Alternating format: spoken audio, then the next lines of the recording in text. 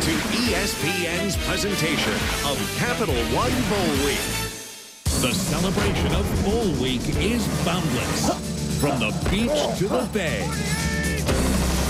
From the heart of Texas to the Sunshine State, the pageantry is unrivaled. The nation comes alive for Bowl Week. Today, Capital One Bowl Week continues from Charlotte, North Carolina. An ACC Big East matchup.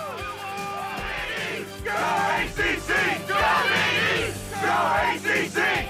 Go East! Fans have flocked to uptown Charlotte from the Virginias. Record-setting running back Avon Coburn leads the nation's #2 rushing offense against quarterback Matt Schaub, the ACC Player of the Year. Capital One Bowl Week continues on ESPN2 with a battle of 13th ranked West Virginia and Virginia in the inaugural Continental Tire Bowl. Kickoff coming up, but first we step away to the studio. And Chris Fowler, we can't wait to get started down here. Big crowd, a lot of enthusiasm for the Continental Tire Bowl. The Mountaineers and the Cavaliers first meeting in 17 years. Trev Alberts and Mark May alongside. Virginia, if you haven't seen them a lot this year, fun team to watch. You mentioned Matt Schaub, ACC Player of the Year, but they'll run trick plays, reverse passes, double passes, halfback passes. Algro will call anything. It's fun.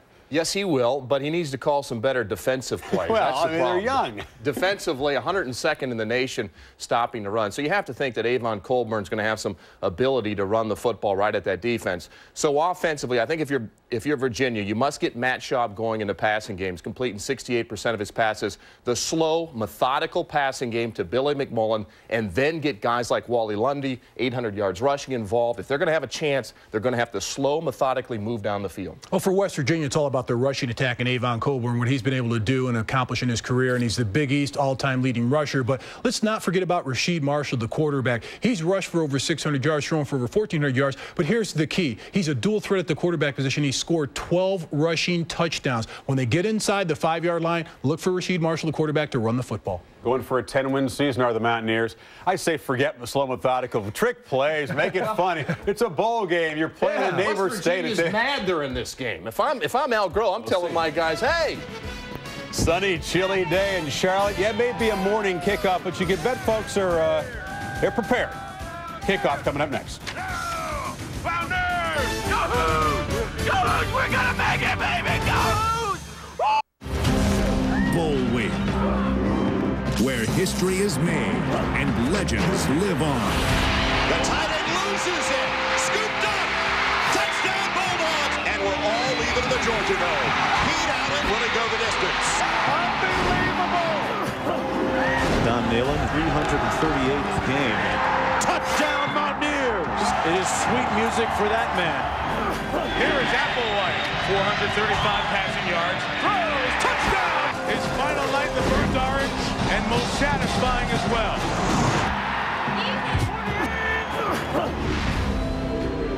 West Virginia quarterback Rasheed Marshall, the X factor for the explosive Mountaineer rushing attack.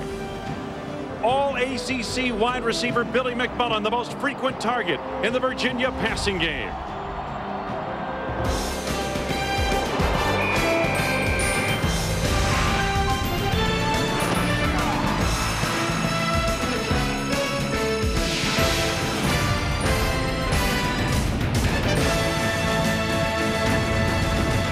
A gorgeous day at Erickson Stadium in Charlotte, North Carolina. Today, the inaugural Continental Tire Bowl, matching the Virginia Cavaliers and the 13th ranked West Virginia Mountaineers. Hi, everybody. Wayne Larrabee along with Randy Wright. Joining us on the sidelines, Mike Gleason. Now, when you run the football as often and as well as West Virginia does, well, it's never just one guy. And in this case, it's a trio. Well, Avon Coburn gets the lion's share of the carries and the yards. But Quincy Wilson will spell him, get his 15 carries, and Rasheed Marshall, a much better runner than thrower. These three guys have combined for over 3,000 yards on the ground this year. Well, Randy, Al Groh has brought a pro style of offense to the Virginia Cavaliers. He's got a real versatile true freshman running back in Wally Lundy, who not only leads the team in rushing, but he's also the second leading receiver. Well, a very balanced attack, almost 50-50 run to throw. And with this kind of balance, you force a defense to play honest. And when a defense has to play honest, play both the run run and to throw, it makes it that much harder to stop either one of them. There's Al Groh in his second season as head coach at UVA, the ACC Coach of the Year. And Rich Rodriguez, Mountaineer alumnus, second season as the head coach at West Virginia. And what a turnaround they have made. Beautiful afternoon, 43 degrees, winds are calm, with 49% humidity here. Virginia will receive to start the proceedings. They are in the white uniforms, and of course the Cavaliers in the dark blue, navy blue uniforms.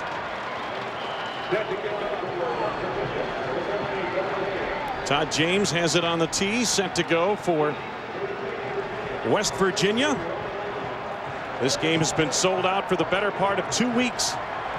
And boy, has it been fun here in Charlotte this week. Here's the kickoff by James. Good leverage and distance. And from the 1-yard line, Marcus Weeks. Not much there. Gets back to the 15. A 14-yard return. Matt Schaub gets the start at quarterback. And he is the ACC Offensive Player of the Year. Set 9 single-season school records this year. His tight end Heath Miller, freshman All-America, set the ACC tight end touchdown receiving record with 9 this season. At the 13-yard line. Single back offense to start. Mike McGrew, the man in motion. Nice run and throw. Heath Miller, first down, and a whole lot more out near the 35-yard line on a gain of 22 yards. On the offensive line, Elton Brown, the Big E, 6'6", 324, the indispensable part of this unit. David Upchurch leads a veteran defensive line that consists of all seniors. David Upchurch, there he is. They call him the War Daddy on that West Virginia front line. Lundy, nice hesitation move in the backfield. Gets out across the 35 to the 39-yard line. Angel Estrada made the stop. In the linebacking core, Grant Wiley leads the Mountaineers in tackles of 129. Angel Estrada plays the safety position more like a linebacker and is much more involved in the running game than he is in the passing game. Here's a look at Angel Estrada playing his final game for West Virginia. Second down. Job, good protection. Looking to make a play and throws it away.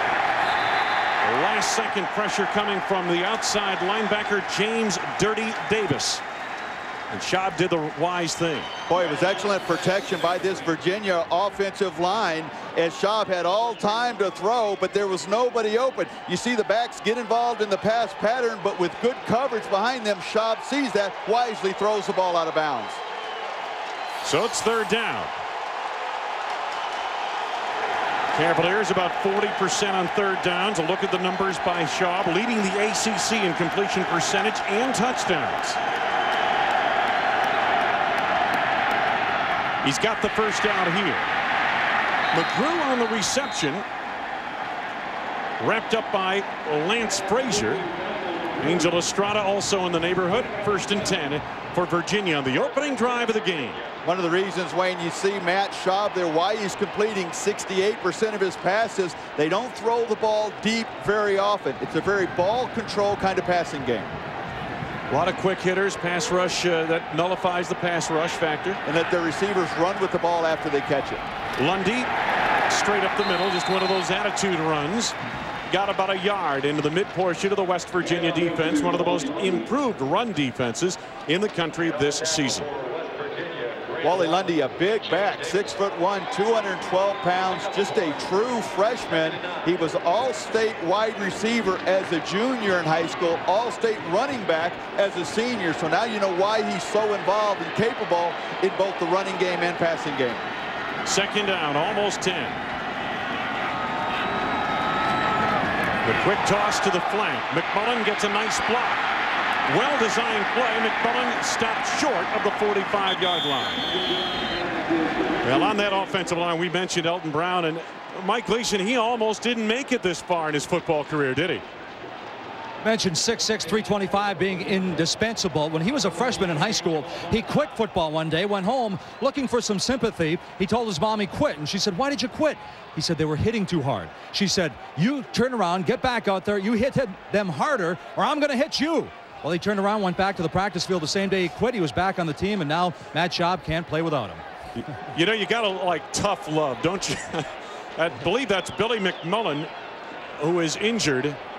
He caught the pass a moment ago, and he's the all-ACC wide receiver. And that would be a huge loss for the Cavaliers if he can't go. Al Groh, concerned head coach at the moment. Opening drive, no score.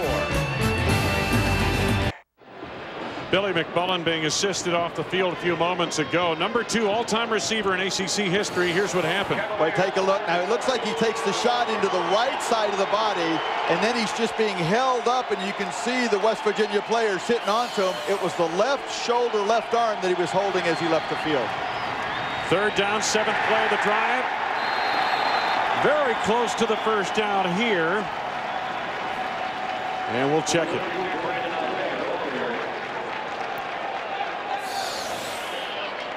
Take a look here back to the last play where McMullen is hurt. You can see he gets piled on. He lays on the ground and immediately will grab for his left arm, and that's where the injury appears to have occurred. Lundy short of the first down. And Tom Hagen coming on in punt formation now for the Virginia Cavaliers.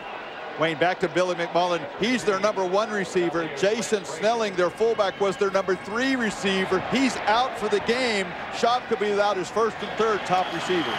Lance Frazier, fair catch, and West Virginia's high-powered rushing attack on the field for the first time this afternoon.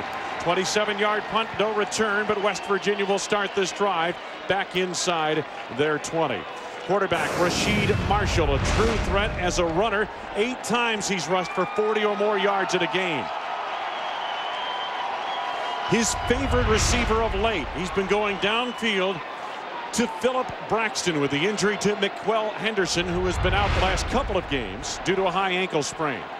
They'll run out of the shotgun, no question. Wilson. Quincy Wilson to the outside. Gain of about 8 yards. Willie Davis made the tackle. On the offensive line, the left tackle Lance Nemo, first team all Big East. Brennan Schmidt leads this defensive line with 80 tackles, and he's just one of 4 freshmen that'll play in that line today. Pickup of 9 on the previous play. They go without a huddle. Avon Coburn, first down to the 32-yard line. The linebacking core is liable to be busy for Virginia here today. Angelo Crowell, heart and soul, playing on 2 damaged knees. Safety Jerton Evans is a ferocious hitter and the most experienced Cavalier, making his 44th career start today. 1st and 10 for West Virginia. Coburn picks his way. Not a whole lot there as he was met on the flank by Darrell Blackstock, a true freshman out of Newport News, Virginia. He's a good one. They love him. In on the tackle, Darrell Blackstock. Yep. Earlier we saw Billy McMullen, the wide receiver for Virginia, go down. And Mike Gleason, any word on his status? Wayne, he's left the field. He's in the locker room. It's actually his elbow. He left with his arm in a sling. The trainer couldn't say whether or not he'd be back, but right now the way he left the stadium grimacing in pain, I would say right now very, very doubtful. Thank you, Mike. 2nd down for West Virginia. Marshall, and the pass knocked down by Blackstock, the freshman. Darrell Blackstock has made a huge impact on this defense, Randy. He's a true freshman, but they have him. They're smart about it with him. They don't ask him to do too much. Go after the quarterback. Well, he really needs to be able to, right here with Blackstock, he's going to come upfield. He's not going to let Marshall beat him to the outside. They're so worried about his running ability. He doesn't care about the handoff. He's staying to the outside and spying the quarterback. 3rd down for West Virginia. About 6 yards to go. It's Coburn alongside the quarterback, Rasheed Marshall. Good protection. Threads the needle. Philip Braxton, his favorite receiver, across the 45-yard line to the 46. Armando Muffin Curry on the stop, 10-yard gain. Nice route, nice catch, nice throw. Phil Braxton has emerged as the go-to guy for Rasheed Marshall. Here you see he only needs to get to the first down marker, gets a yard beyond that, so if he has to come back to the ball, he's got room. Perfectly thrown ball by Marshall. 1st and 10. Braxton in motion. They fake the reverse. Coburn slashing off right guard. Gain of almost 9 yards into Virginia territory for the West Virginia Mountaineers. Wayne, that's where I think West Virginia is going to have their most success running the ball in between the tackles. The outside linebackers for Virginia, so worried about Marshall's ability, they'll play soft. The pressure is going to be on Virginia's inside linebackers to stop the run. 2nd and short. Coburn going wide. Got a good block on the flank from Mo Fofana and gets the first down to the 38-yard line. Angelo Crowell, whose brother is Jermaine Crowell, a record-setting wide receiver of Virginia, made the stop. Wayne, look, take a look at the block right there by the fullback. He delivers that hit, and that's going to open up the alley for Coburn to see and to be able to pick up that first down. Excellent block by Fofana. Not real active with carrying the ball, only 2 attempts, but a great block. But in a pro-style offense, fullbacks block first, catch the ball out of the backfield second, and he does the blocking part of it pretty well. 1st and 10. Marshall calls his number for the first time and gets about 3 yards out of it.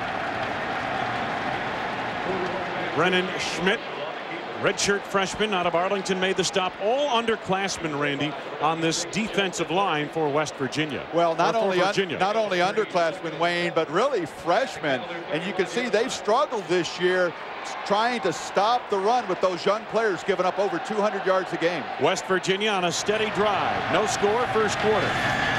Marshall. Overshot. A.J. Nastasi purposely just threw it away.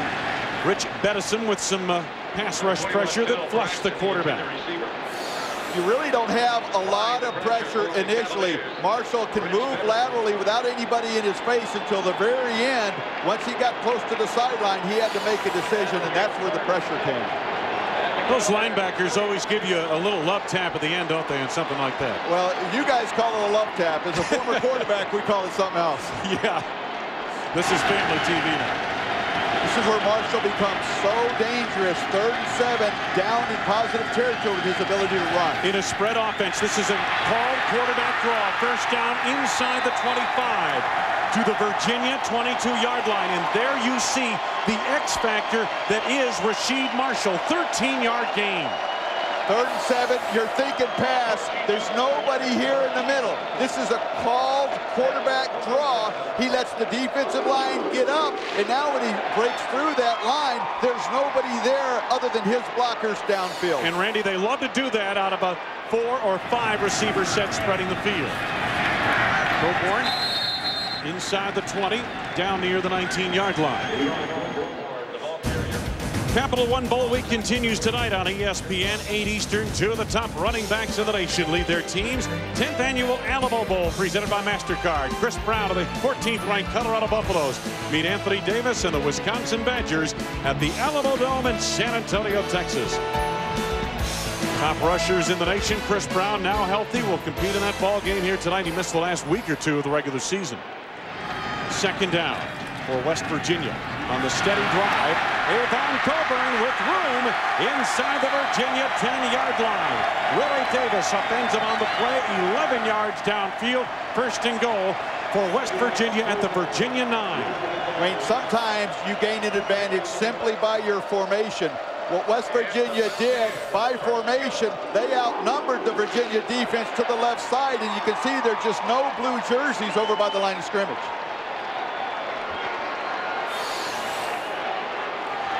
Quincy Wilson is the lone setback behind Marshall, and Wilson gets the call and slips just short of the 10-yard line. So a loss of about a yard. Pretty well defensed that time by Cherton, Evans, and Crowell and Bettison, the linebackers. You see Evans right there, fights off the block. Just no place really for Wilson to run. Very well defensed. First legitimate scoring threat of the game. West Virginia, 14th play of this drive. It began back inside the Mountaineer 20. Marshall on the run. Gets a good seal off the edge and can't win the race to the corner. Cavaliers strung it out very well. It's a gain of 5 down to the 5-yard line. Good pursuit by the Virginia defense. Bettison and Crowell really flew to the football that time. They've got excellent speed. West Virginia trying to gain numbers. They've got Fofana in front of him. You see Wilson out there to block. This is a designed quarterback sweep. It looks like West Virginia runs a one-back offense, but because of Marshall's ability to run the ball, they really have a two-back running game. 3 receivers, bottom of your screen. Everybody else is tight out of the shotgun. Marshall looking the end zone.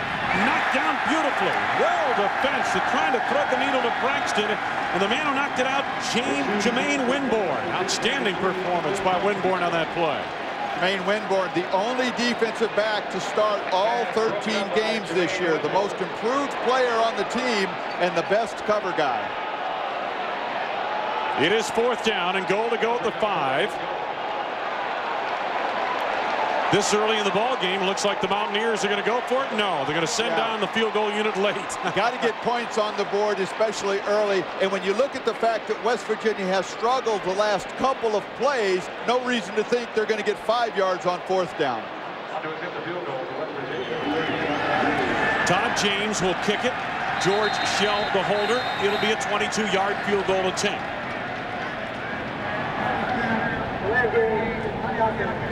Delay a game against the Mountaineers. Late decision leading to that. Not necessarily a bad thing, though. It does improve the angle a little bit with the ball on the right hash mark, backing him up 5 yards. Not the worst thing. Yep, not at all. 27-yard field goal attempt for the first points of the game. And he's got it through the uprights. West Virginia scores the first points in this, the inaugural Continental Tire Bowl. Perfect snap, nice hold by Shell. James hits the driver beautifully right through the uprights. West Virginia on the lead. ESPN2's exclusive presentation of the 2002 Continental Tire Bowl, brought to you by Continental Tire. They're not just tires, they're Continental tires. And by Rocky Mountain Cold Coors Light. Cold, down, easy.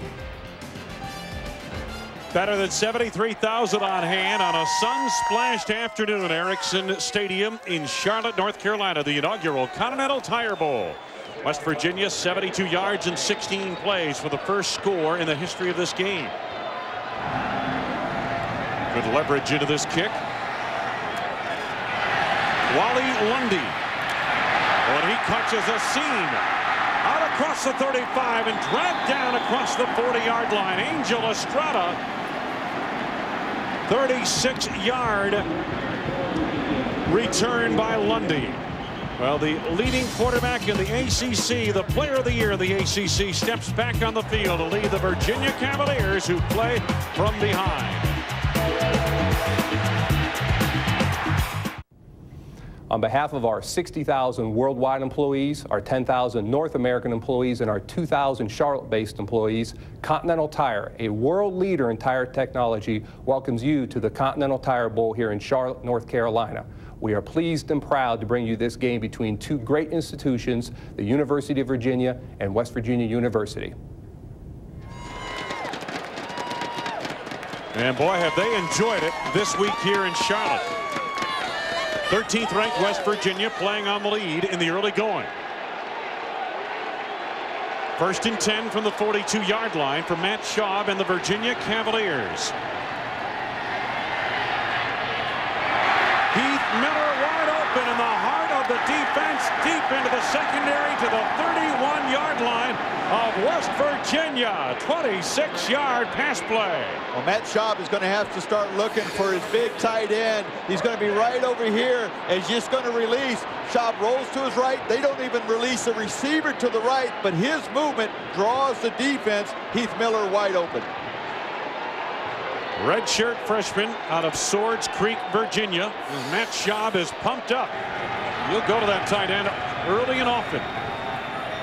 On first down, Lundy and an escort, but it's well defensed by West Virginia. The man who popped through initially on the play was Brian King to blow that up. We are at Erickson Stadium in Charlotte, North Carolina. Number 13, West Virginia against Virginia, along with Mike Gleason and Randy Wright. This is Wayne Larrivee. Wonderful to have you with us. The Bowl Challenge Cup, Big East off to a very good start. Obviously the Big 12 as well, and the Big 10 gets into action tonight with the Wisconsin Badgers down to the Alamo Dome. We promoted that game a little earlier. Boy, what two physical teams you'll see tonight with Wisconsin and Colorado. Second down. Schaub wants Lundy. Lundy was late in turning, and as he makes the catch, Angel Estrada makes the tackle to the 25-yard line, gain of about 4. Nice job by Matt Schaub to drift to his left. All the pressure was coming from his right from the West Virginia defense. He knew where his receivers were, especially his outlet in Lundy. Schaub bought a little extra time by moving to his left. Wayne, it's so important that whenever Virginia gets down close to the goal line, they get points. West Virginia looks to be able to hold the ball with their running offense. Virginia won't get that many opportunities, so they need to capitalize. Schaub without his second, first, and third leading receivers on an option. A late pitch. Here comes Ronnie Lundy. Got the first down to the 15-yard line. Good execution on the option there. 10-yard gain. Lance Frazier in from the secondary to make the stop on the true freshman Wally Lundy. This is one of the plays you put in when you've got a long time. Here, they're going to run the option this way, and the back's going to come to the outside. Schaub does a nice job of holding on to the ball and making the defensive backs commit. And there's so much room, Lundy's got the speed to beat to the outside. When you've got 5 weeks to prepare it, you add some new wrinkles. Out of the shotgun on first down. Quick toss into the flat, and that's an incomplete pass. Michael Johnson, another true freshman in the offensive backfield, a speedster, couldn't quite rein it in. Now, Michael Johnson is one of the guys that can change the game because of his speed. He's got real breakaway speed, a little smaller than Lundy, only 5'10", but Al Groth just creates ways to get the backs involved in the passing game. He really does, and that's, of course, the signature of a pro-styled offense. Your fullback's going to catch 30-some passes. Your tailback's going to catch at least that many, maybe more. And your quarterback has to know that those guys have got to be involved for the passing game to be effective. Marcus Hagans, number 18, the backup quarterback, in motion. They go that way to Hagans. He steps back, throws it to the other side. Lundy for the touchdown. They lateraled to the backup quarterback. Marcus Hagans, Wally Lundy slipped out of the backfield undetected into the right corner of the end zone. Well, one of the things that Todd Graham, the defensive coordinator for West Virginia, told us yesterday, my guys have got to be aware of the trick plays. Virginia creates these things, they pick the times to run them, and they execute them very well, and his team must have forgotten that point because that was a very well executed play. Connor Hughes for the point after. And the kick is good. Earlier this season, Virginia worked a play similar to this that had the quarterback. That's Schaub on the other end of it. Schaub with the lateral. Hagans steps back and steps up to the end zone. Wally Lundy and Virginia into the lead. Virginia breaks on top with a little razzle-dazzle, Randy. Take a look at Wally Lundy here. He's going to come up fake like he blocks and then releases, and that's what fools the defense. He actually goes down to his knees right there, attempting to throw a bad block, and that's why he's wide open. Hagans comes across in motion, and as you said, the backup quarterback, he's used to being able to throw that. Excellent decoy by Lundy. Indeed. Kurt Smith kicking off. Twin safeties back deep for West Virginia. Good leverage once again, and it's Lance Frazier. Frazier catches a seam as a penalty marker flies. The first penalty of the ball game coming up. And some extracurriculars. Another flag flies very late. Penalty marker on the field. Frazier out across the 30-yard line pending the outcome of the flag. It's a hold against West Virginia. West Virginia tries to play the game of field position. It's more important. Holding on the receiving team. 10 yards to the spot of the foul. First down. I mean, it's more important in the West Virginia offense to have good field position because they don't have the ability to make the big plays as quickly as the Virginia does. These kinds of penalties on special teams really hurt this team. Rich Rodriguez pacing the sidelines for West Virginia. 20 yards on the kickoff return. The nation's 13th ranked team, #2 rushing team in college football. The West Virginia Mountaineers trailing in the early going.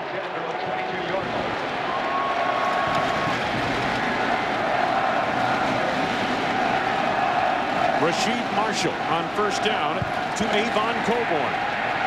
Coburn trying to follow Lance Nemo, but the fired up Cavaliers stack it up.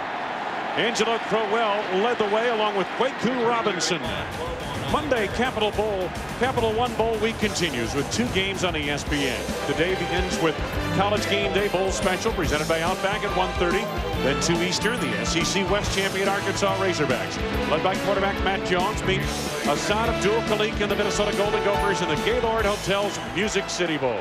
And at 5:30, Calvin Pace, Wake Forest Demon Deacons defense look to stop Ontario Smith and the tough Oregon offense in the 2nd annual Seattle Bowl. Quick toss to the flank here. A.J. Nastasiou missed some time this season, about 7 games with a high ankle sprain, makes the reception. Jerton Evans on the stop. Well, it's good to see Nastasiou back into this offense. You mentioned he missed a lot of games this year. He's only had 3 receptions all year. He was their leader last year with 42, so you could see how much they've missed him. 3rd down.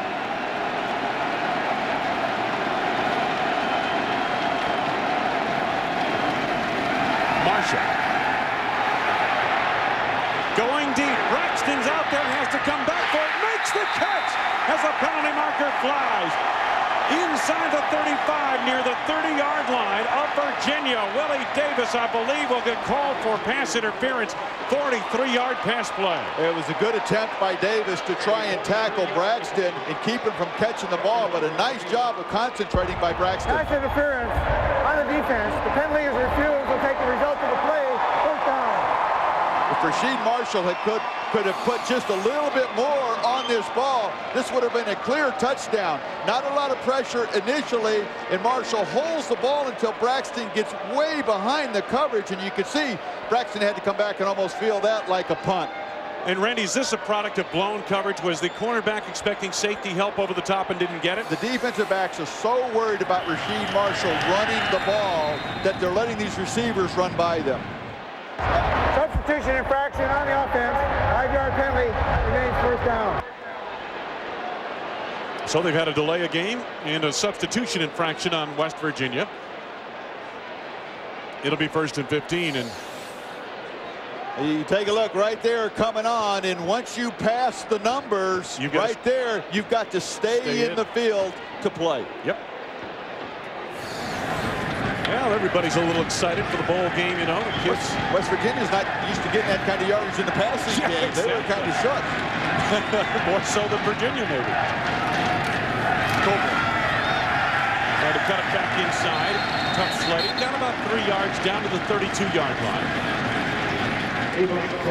Wayne, I think what West Virginia has done is they focused on running in between their tackles. As this first quarter is winding down, Virginia is starting to be aware of that a little bit more. They're starting to bring those defensive ends and outside linebackers down a little bit, and now is where I think you'll start to see Marshall try to get to the outside.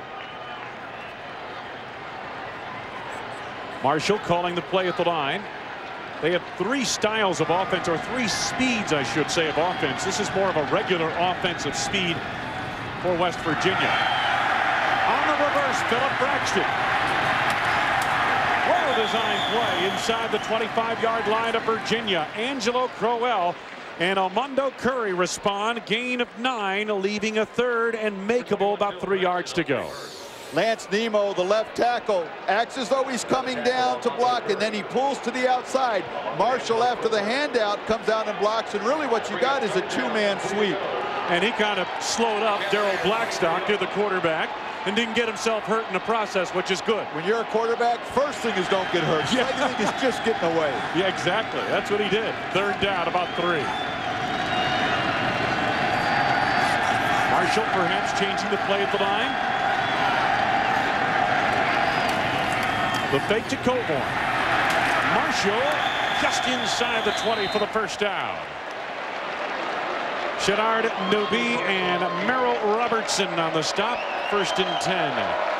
Well, there's the young man, Daryl Blackstock, the true freshman. Mike Gleason, what do you have on him? This kid has come a long way personally to make it to this football field today.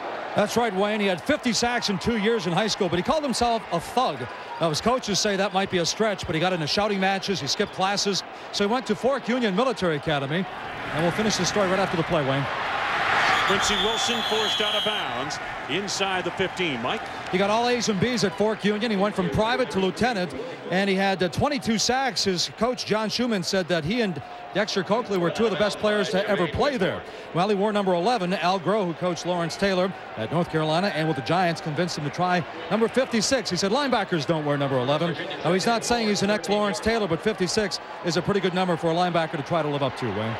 Now you take a look at the Hampton, Virginia Beach area and the names who have come out of there in sports. Blackstock had an interesting point. He said, I went to school in high school. I was a luncher. I went to eat lunch, and that was about all I did there. Coburn trying to cut it back. Boy, they had a nice hole initially, Randy. They do get the first down, but it looked like for a moment they'd get a touchdown. Newby and Robertson close the gap, and it's going to be 1st and goal just outside the 5 for West Virginia. Coburn accelerates so well. Here it looks like he's going to the outside, but then he cuts it back because that's where the hole is. Excellent vision, excellent acceleration to pick up that many yards this close to the goal line. They mark it at the 6, 1st and goal.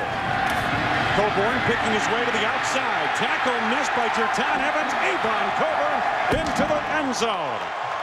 6-yard touchdown run, and West Virginia back on top.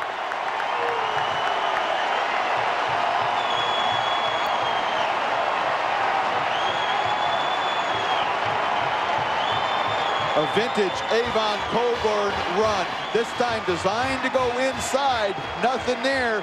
Uses that quickness to get to the outside.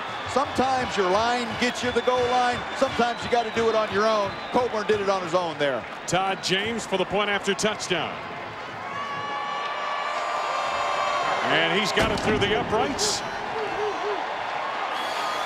This is that when blocking and running come together. Watch the tight end Johnson on the flank of that play. Coburn dips inside, bounces to the outside. Tackle missed on the flank. End zone payoff for Avon Coburn and the West Virginia Mountaineers. They're back in front now, leading by the score of 10-7.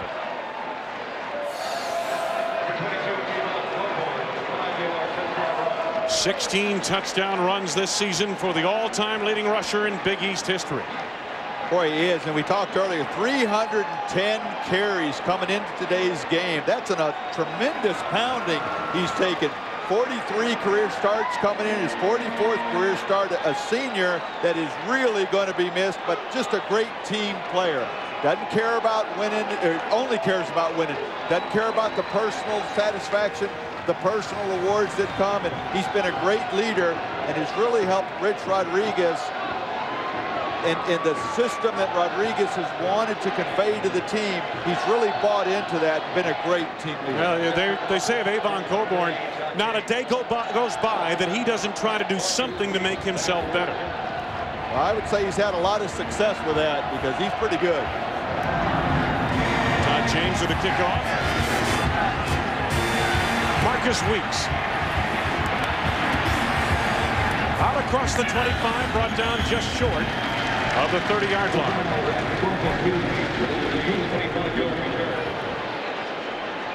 Well, last night in uptown Charlotte, many of the fans of the two schools came out for a pep rally. That's Matt Schaub leading the Cavalier fans, the ACC Player of the Year, and West Virginia Mountaineers represented by a linebacker, James Davis. Oh, they had a lot of fun downtown last night. They closed off several of the streets of the inner city, and just a great time. Well, the pep rally was supposed to start at 5 o'clock, and there were so many people down there early and pushing forward. They had to start early, and the city's just been crazy with excitement. 1st and 10 at the 30-yard line. They reverse it. Johnson, Michael Johnson with good speed and staying home on the flank of that play and making the tackle. Lance Frazier, he prevented a huge gain, as it is a pickup of 7. Well, with this West Virginia defense, they run 3 linemen, 3 linebackers, 5 defensive backs. Not real big, but a lot of speed. Frazier did a nice job of staying home and making the tackle. First quarter comes to a close. Couple of touchdowns. Al Grove signals touchdown for his Virginia Cavaliers. A little bit of a trick play there, but the Mountaineers marched in with Avon Coburn to recapture the lead.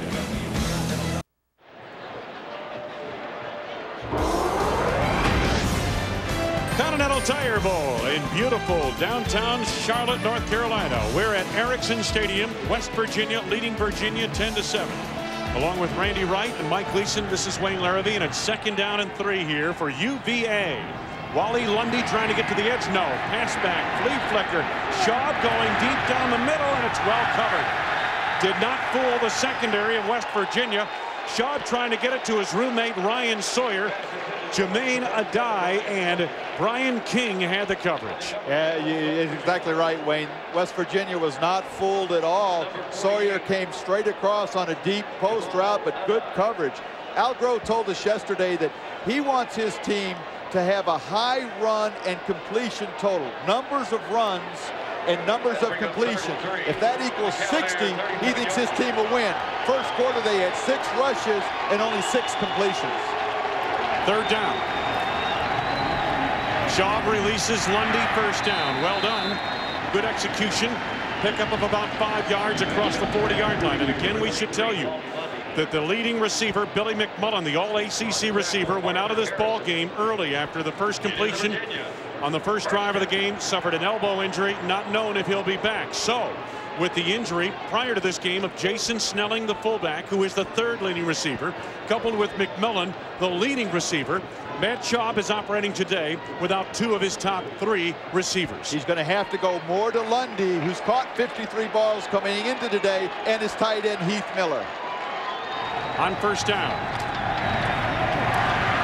To the outside, Brandon Isaiah, fullback, to the studio, and Chris Fowler. Well, Wayne, the best game of bowl week so far last night. Kansas State has to rally from behind against pesky Arizona State late in the 4th quarter. Al Roberson on the slant to Derek Evans. They had dodged the huge upset. Well, full highlights at halftime. I'll tell you something. Dirk Cutter had Arizona State ready, didn't he? Oh, he had them ready, and they played an outstanding game. Some people may look at that and say Kansas State didn't play very well. I think it was Arizona State playing very well. Played lights out. Schaub got 9 on the previous play, 2nd and short. There's the long throw to the sideline, and Ryan Sawyer, who has replaced Billy McMullen, makes the reception. Lance Frazier the coverage on the far side, and it's a 1st down to the 42-yard line of West Virginia. Nice job by Schaub recognizing the soft coverage. If you have to look way over to the right where everybody is packed into the middle here, one-on-one coverage, soft cushion well to the right, and Sawyer could make that catch easily in front of Frazier. Virginia now trailing by 3 on a steady drive into West Virginia territory. 2 tight ends on the line, the offset eye in the backfield. Familiar pro look. McGrew in motion. They fake the reverse. It is Lundy inside the 40 and out of bounds near the 35-yard line. Gain of 7 yards on the play.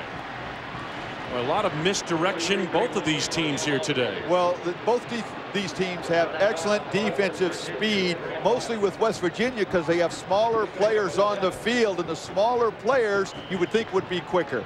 They also have them, as there you see McMullen with his arm in the sling. You mentioned earlier, Wayne, he got hurt. It does not look like he has a chance of coming back in. West Virginia is thinking trick plays. Virginia now has tried to run 3 of them. 2nd down. Miller, the tight end, in motion. Here's Shaw, being flushed by David Upchurch. Schaub on the run, lets it go and throws it away. So Matt Schaub, a veteran quarterback that he is, junior out of Westchester, Pennsylvania, did the right thing there. Came in completing 68.7% of his passes. My goodness, third nationally in completion percentage. When you combine that with the fact he's had 27 touchdown passes and only 7 interceptions, what an outstanding year. Well, those are Randy Wright kind of numbers, I would say. Yeah, if Randy Wright had those kind of numbers, I wouldn't be here today. I'd be playing tomorrow. Well, we're glad you didn't have those kind of numbers. 7 of 11, 79 yards for Schaub. They empty the backfield on third down. And Schaub calls his own number. Nice call here. Inside the 25, down near the 20-yard line. You do not expect Virginia necessarily to make that call, but Schaub is no slouch with his feet. Well, when we asked him yesterday to rate what he thought his best skills were, he put his intelligence first, accuracy, arm strength, and then foot speed was almost an afterthought. But it shows you when you catch a defense by surprise that even somebody without great speed can have success. Can get 14 yards. My goodness. Third downs, both teams very good today. Ottawa Anderson, the wide receiver in motion. Wally Lundy going to the boundary side. Made like he was going to throw the football. Then a decisive cut to the sidelines. And Lundy down near the 15-yard line. Wayne, I do think he wanted to throw the ball. Heath Miller, his tight end, had come down to block and then had come back up into the pass routes, and there was good coverage. Lundy looking to throw. It's not there right away. They tell you if it's not open immediately, it's not going to be open at all. Then tuck the ball and run. Well, watch some of the hitting here as he makes his turn. Ooh, that was a good pop. Ben Lynch, Adam Lenort in the vicinity. Second down.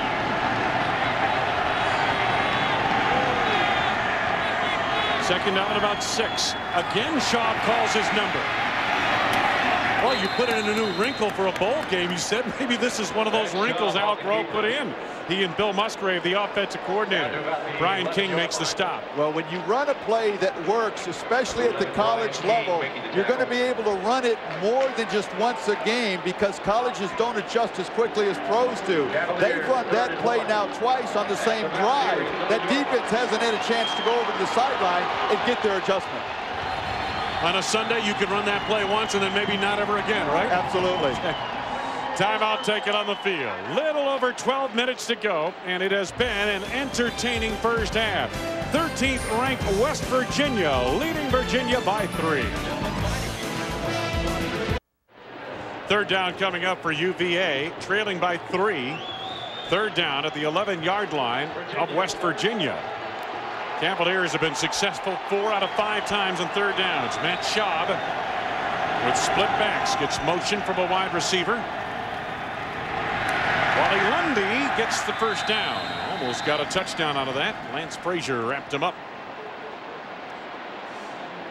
Well, it has been an entertaining first half so far. We're early into the second quarter. And Randy, anything you see here that has surprised you? The number of trick plays Virginia has tried to run. The one worked very well. They've tried a couple others. So this early to run that many, that's been a little surprise. Yeah, absolutely. But that's something that, again, Rich Rodriguez has told his squad to be aware of. First and goal. Lundy again bouncing to the outside.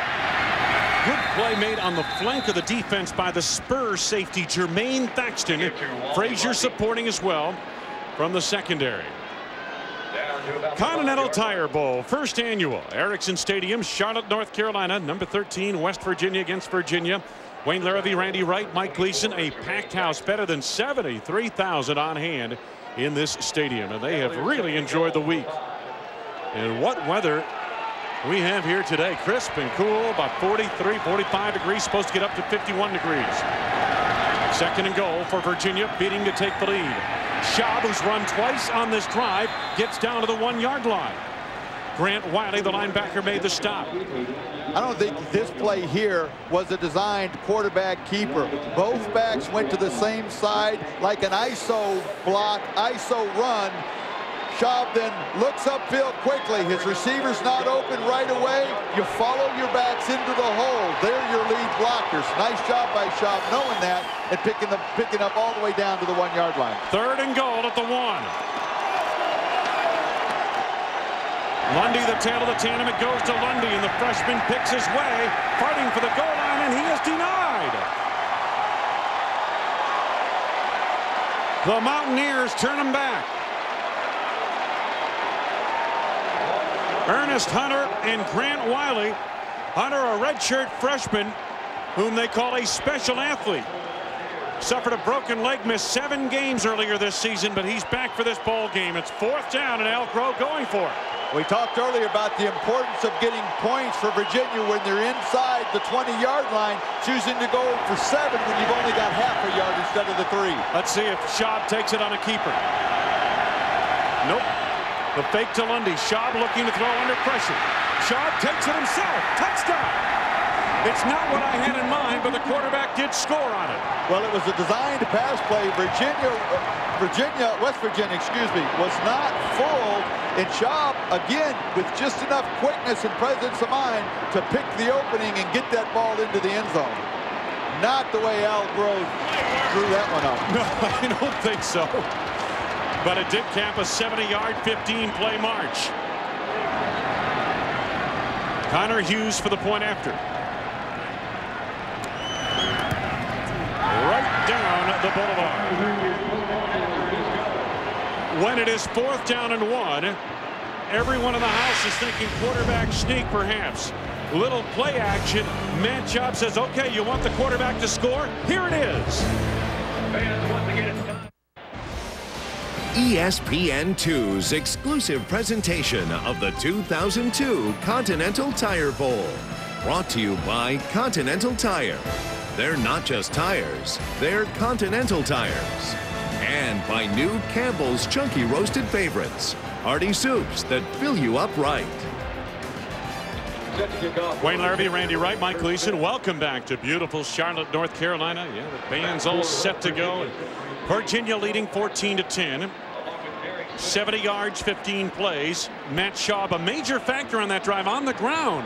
His ability through the passing game, though, quarterback draws, so the passing game set up his success on the ground. Kirk Smith gets his leg into this one. It will not be returnable. Philip Braxton lets it go through. It's a touchback. And on the ESPN game track, let's take a look at what happened. Most of this action in the first quarter. Little trick play, razzle-dazzle, the backup quarterback Higgins to Wally Lundy for a 7-3 Virginia lead from 14 yards away. Then Marshall, Rasheed Marshall, the X factor on the ground for West Virginia, 15-yard run there, helping to set up Avon Coburn for a 6-yard touchdown ramble, and that put West Virginia on top 10-7, and then Virginia recaptures the lead right here. Matt Schaub, play action, looking to pass, takes it himself, a 1-yard touchdown run. Now, Wayne, both teams doing pretty much what we thought they would do with success. Virginia, the trick plays, the passing game, and West Virginia, success on the ground. So it's been a seesaw affair in this first half. West Virginia, 102 yards rushing already in the ball game, and we expected that. Not a whole lot there as they've been running hard with Avon Coburn out of the backfield. Make that Quincy Wilson on the carry. Got a couple of yards. Andrew Hoffman on the stop for Virginia. As we mentioned, a young, all underclassmen defensive line. And today, you're talking about 2 freshmen, a true freshman, a redshirt freshman, and a sophomore on that defensive line to start. 2nd down. Wilson trying to cut it back, this time not on the flank and driven down. Good coverage and penetration that time. Angelo Crowell made the stop. Capital One Bowl Week continues tonight on ESPN. At 8 Eastern, 2 of the top running backs in the nation lead their teams in the 10th annual Alamo Bowl presented by MasterCard. That's Chris Brown and Anthony Davis of Wisconsin. Brown of the Buffaloes, Davis of the Badgers at the Alamo Dome, San Antonio, Texas. Couple of great backs. Boy, they are. They've both been banged up a little bit this year and missed some time, but are both healthy now, and they'll be toting that ball tonight down in San Antonio. 3rd down and about 7. West Virginia 4 of 5 on 3rd down conversions. Little screen pass. Wilson didn't have anywhere to go. Armando Curry and then Darrell Blackstock on the flank of the defense got the job done. He lost a yard. Virginia is running a 2 deep. These guys are going to go back, and that leaves these guys to come up and stop the shorter passing game. And when you run a screen, you're throwing this right into the teeth of where all those blue jerseys are, and really there's no place for Wilson to be able to run. Virginia just had a good defense call. Mark Fazzolari in punt formation gets a low snap. Just did get that kick away. Good-looking kick. Higgins, the backup quarterback, from the 30. His own man tripped him up. Gets by a defender. Now hits the seam hard. It's off to the races. Marcus Higgins, Secretariat at the Belmont. No one will catch him. Touchdown. 70 yards.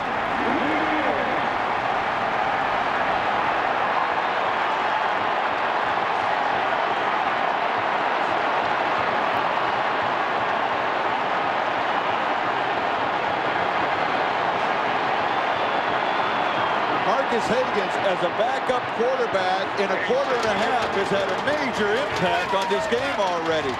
Wonderful return. He threw his first touchdown pass of his career in the first quarter. He runs one back in the second quarter. They mark it officially at 69 yards, and Connor Hughes puts the finishing touch on that score for Virginia.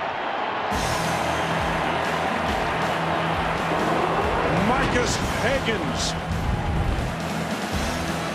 takes it all the way. Back starts from the 30. His first punt return touchdown of his career. 69 yards, and Virginia to a big lead. Unranked Virginia has 13th ranked West Virginia in a hole here in the second quarter. There's nothing like the excitement of the home team call. In this case, the Virginia radio call from Matt McDonald a few moments ago, and we'll hear it coming up following the kickoff. Kurt Smith will boot it away. Wayne, Al Groh told us yesterday that West Virginia has more developed talent than Virginia. And if both teams play their best game, West Virginia, over the long haul, is going to win more. So they need to help us. We need to get a break. We need something good to help us to balance that out. And they just got it on that special teams play. They just got something very good on that special teams play. Kurt Smith has it on the tee. Well, this is, again, West Virginia, the #2 rushing team in the nation, but running teams have a harder time coming back in a football game like this, but there's plenty of time in this first half. Good high kick once again. Philip Braxton, good speed, trying to get to the outside and makes the turn. Rubbed down just short of the 30-yard line, Mark Miller. How about that hometown radio call, the Virginia Radio Network? Kicks a beauty, and it'll take Higgins back to the 31-yard line. Looks for a block. He slips a little bit, dodges a man at the 35, 40, 45, 50, midfield, 40. He's going to score. 25, 20, 10-5. Give it to him. Matt McDonald on the call, the Virginia Radio Network. Just under 8 minutes to go. 69-yard punt return. That's 42 yards longer than his previous best. First down, West Virginia, the 13th ranked Mountaineers. Marshall comes up throwing. Pretty well-designed play. Had Torrey Johnson wide open, off his hands, incomplete. Oh, it was a well-designed play, and West Virginia had the Cavaliers in the coverage they wanted. A 2 deep, you bring your tight end right behind the linebackers, and Torrey Johnson had loads of room to run had he been able to hang on to that ball. I mentioned 3 different speeds of this no-huddle offense for West Virginia. They're in the regular speed right now. They'll take the play clock down to 5 or 6 seconds here. They have 2 other gears. Marshall straight ahead. Not much there as he went right into the teeth of the Virginia defense. Mike Gleason, Jerton Evans, talk a little bit about him. How do you get that to a unique name? Well, I'll tell you what, Wayne, that's an interesting story. I'll send it back up in the booth in a second, but he really likes to stay active. in the classroom as well as the field. He had 108 tackles this year, but he took 18 credit hours this fall, 17th century poetry and English lit class, 2 German literature translation classes, Spanish and history of women. He majors in English, and he's constantly changing or correcting his teammates' grammar. He has 285 tackles in his career. That's pretty impressive stuff. Yeah, and he's correcting your grammar at the same time. Trying to hit the seam. Braxton and a diving grab. And a penalty marker down. They're going to score to completion inside the 45 of Virginia. Penalty markers down. Angelo Crowell had coverage, and he had the tackle. And what are they ruling? One official overruled the other. Are they saying incomplete? I think they're discussing now. It would have been a heck of a catch by Braxton as he went down to try and haul that ball in. The flag went down, though. If it is interference against Virginia, remember, it's only a 15-yard penalty, so West Virginia certainly would rather have it be ruled a catch. Holding on the defense. Penalty is refused. Take the result of the play. They scored at a completion. All right, now, Mike, we were talking about Jerton Evans. Take a look here at what Rasheed Marshall sees. He's got 3 receivers going down the field. It opens up. He throws the ball. What a beautiful catch by Braxton. One hand with his left arm reaching back as he's sliding away. Take a look at this. Just a great catch there by Braxton. West Virginia right back at it. Penalty markers down here. Premature movement on the offensive line. And Mike Gleason, we meant to wrap up the story on Jerton Evans. That's a unique name. How did he get it? Well, his mother said at a young age, dare to be different, and she certainly was. His father's name was Jermaine, so you take the first 3 letters, J-E-R. Her name was Tanya. First 3 letters, T-O-N, so it's Jerton. And Jerton said, you know, never in his life has he run into another Jerton. That's a unique name. You're right. And, you know, I don't think that's necessarily a bad thing either. No, absolutely. Well, he's had a heck of a year. He's 3rd on this team with tackles, 108. 1st and 15. Marshall maybe changing the play. 3 wide receiver set. Coburn. Hit initially by Angelo Crowell. That slowed him up, a gain of 2 down to the 45-yard line, where Crowell's teammates came in. Wednesday, join Brad Dessler, Bob Greasy, a battle of the Bayou. SEC champs, 4th-ranked Georgia take on the ACC champion Florida State Seminoles in the Nokia Sugar Bowl, 8:30 Eastern, 5:30 Pacific. ABC Sports Championship Television. Georgia coming off their first SEC title since 1982. 2nd down, about 13 yards to go. So far, Virginia doing a nice job of keeping Rasheed Marshall contained. Marshall on the option. Nothing there on the flank. Boy, Virginia well prepared for everything they're seeing. Coburn had nowhere to go. Jermaine Hardy, the cornerback, came up, and I'm very impressed, Randy, with the perimeter defense we're seeing today from Virginia. They're playing a lot of this 2 deep, which means your cornerbacks are up by the line of scrimmage, and they're funneling everything into the middle to those inside linebackers. And Crowell, especially, is having a heck of a day. 3rd down and long. 3rd and about 15. Not the position you want to be in for a team that doesn't throw the ball very well.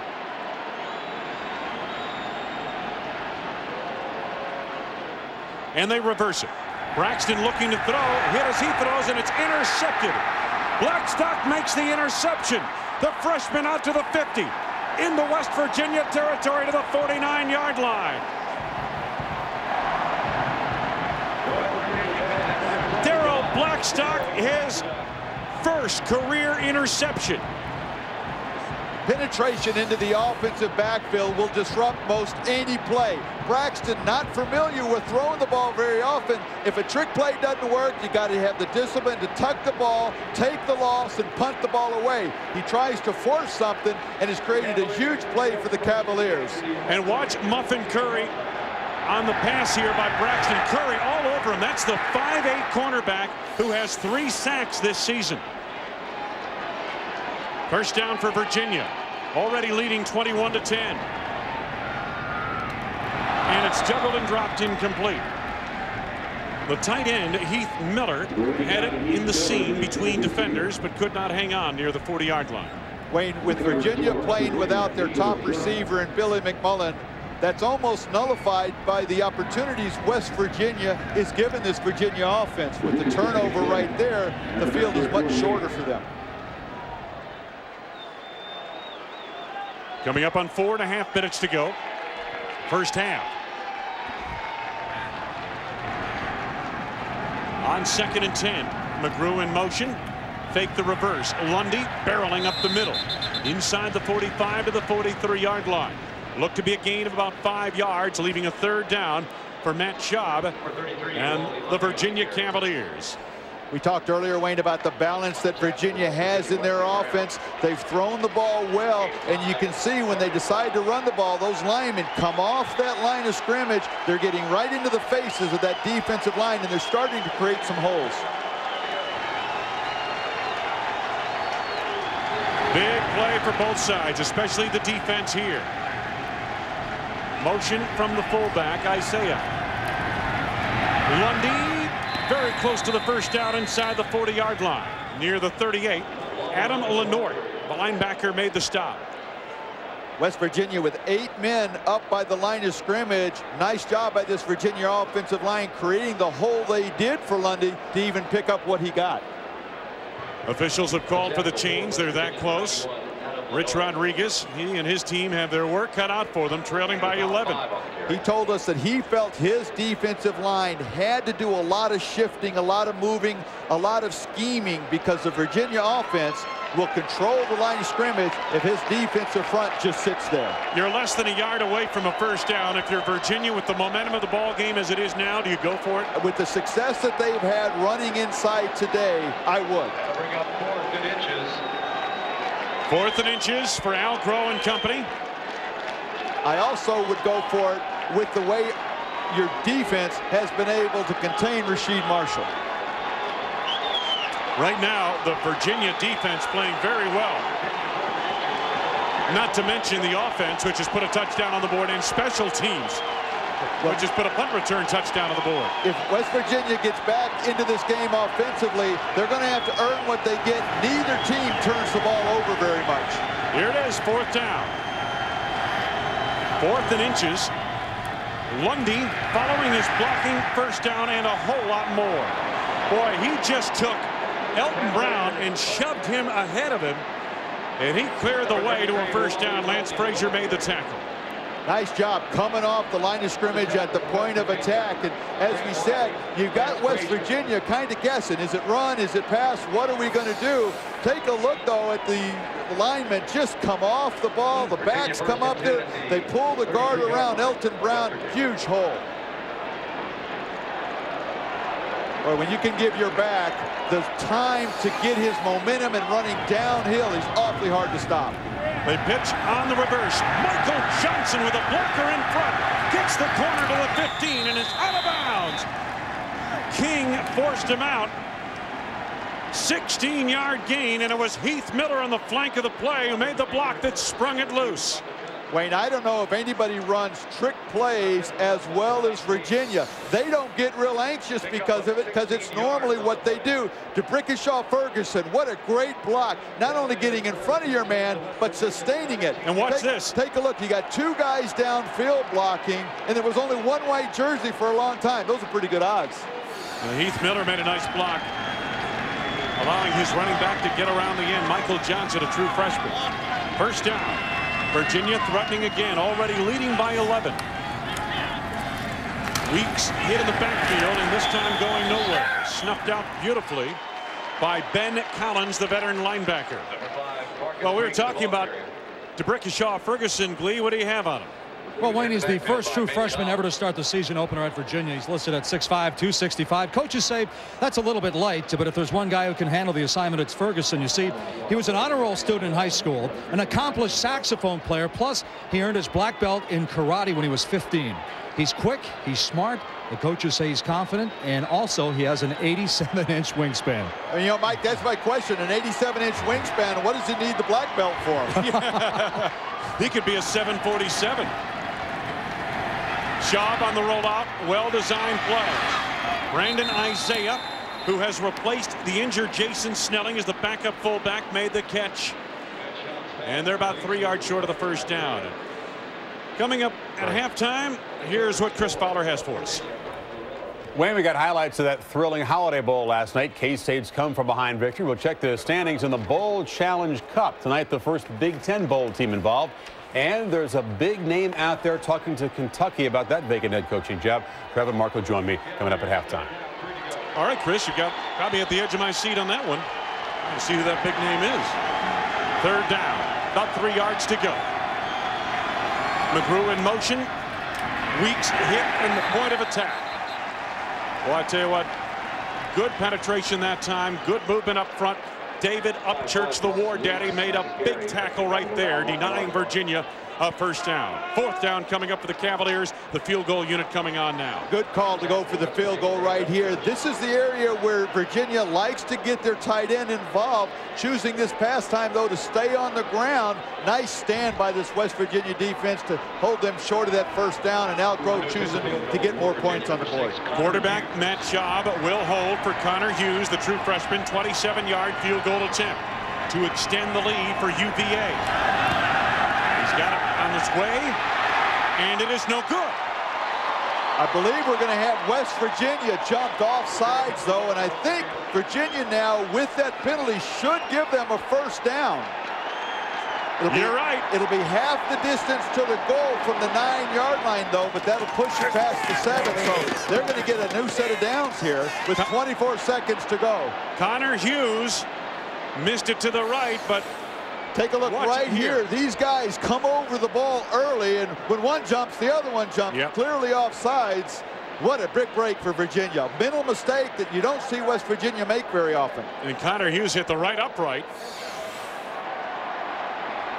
But the penalty gives Virginia a reprieve here. Boy, Rich Rodriguez is one of those, if it can go wrong, it has gone wrong, especially here in the second quarter. This is where Virginia likes to get their tight end Heath Miller involved. 9 touchdown catches as a redshirt freshman.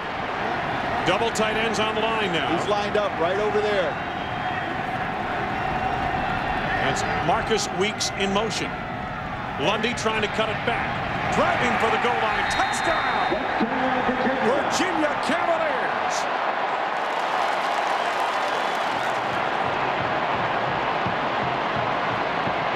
They don't throw it to Miller, but they run right on top of him, and he has really improved as a blocker. West Virginia just had the mental letdown after that stand and the missed field goal. They weren't ready to take that field again as a defensive unit, and that was an easy touchdown run for Virginia. Jason Davis, senior out of Fort Lauderdale, Florida, shaken up on that play for West Virginia. 4-yard touchdown run by Wally Lundy, his second touchdown of the day. It's Jason Davis, numbers on him, and they continue to work on him. We'll have a status report when we come back.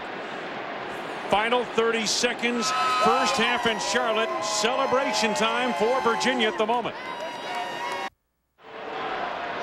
Al Crow's team playing on a surprising 18-point lead.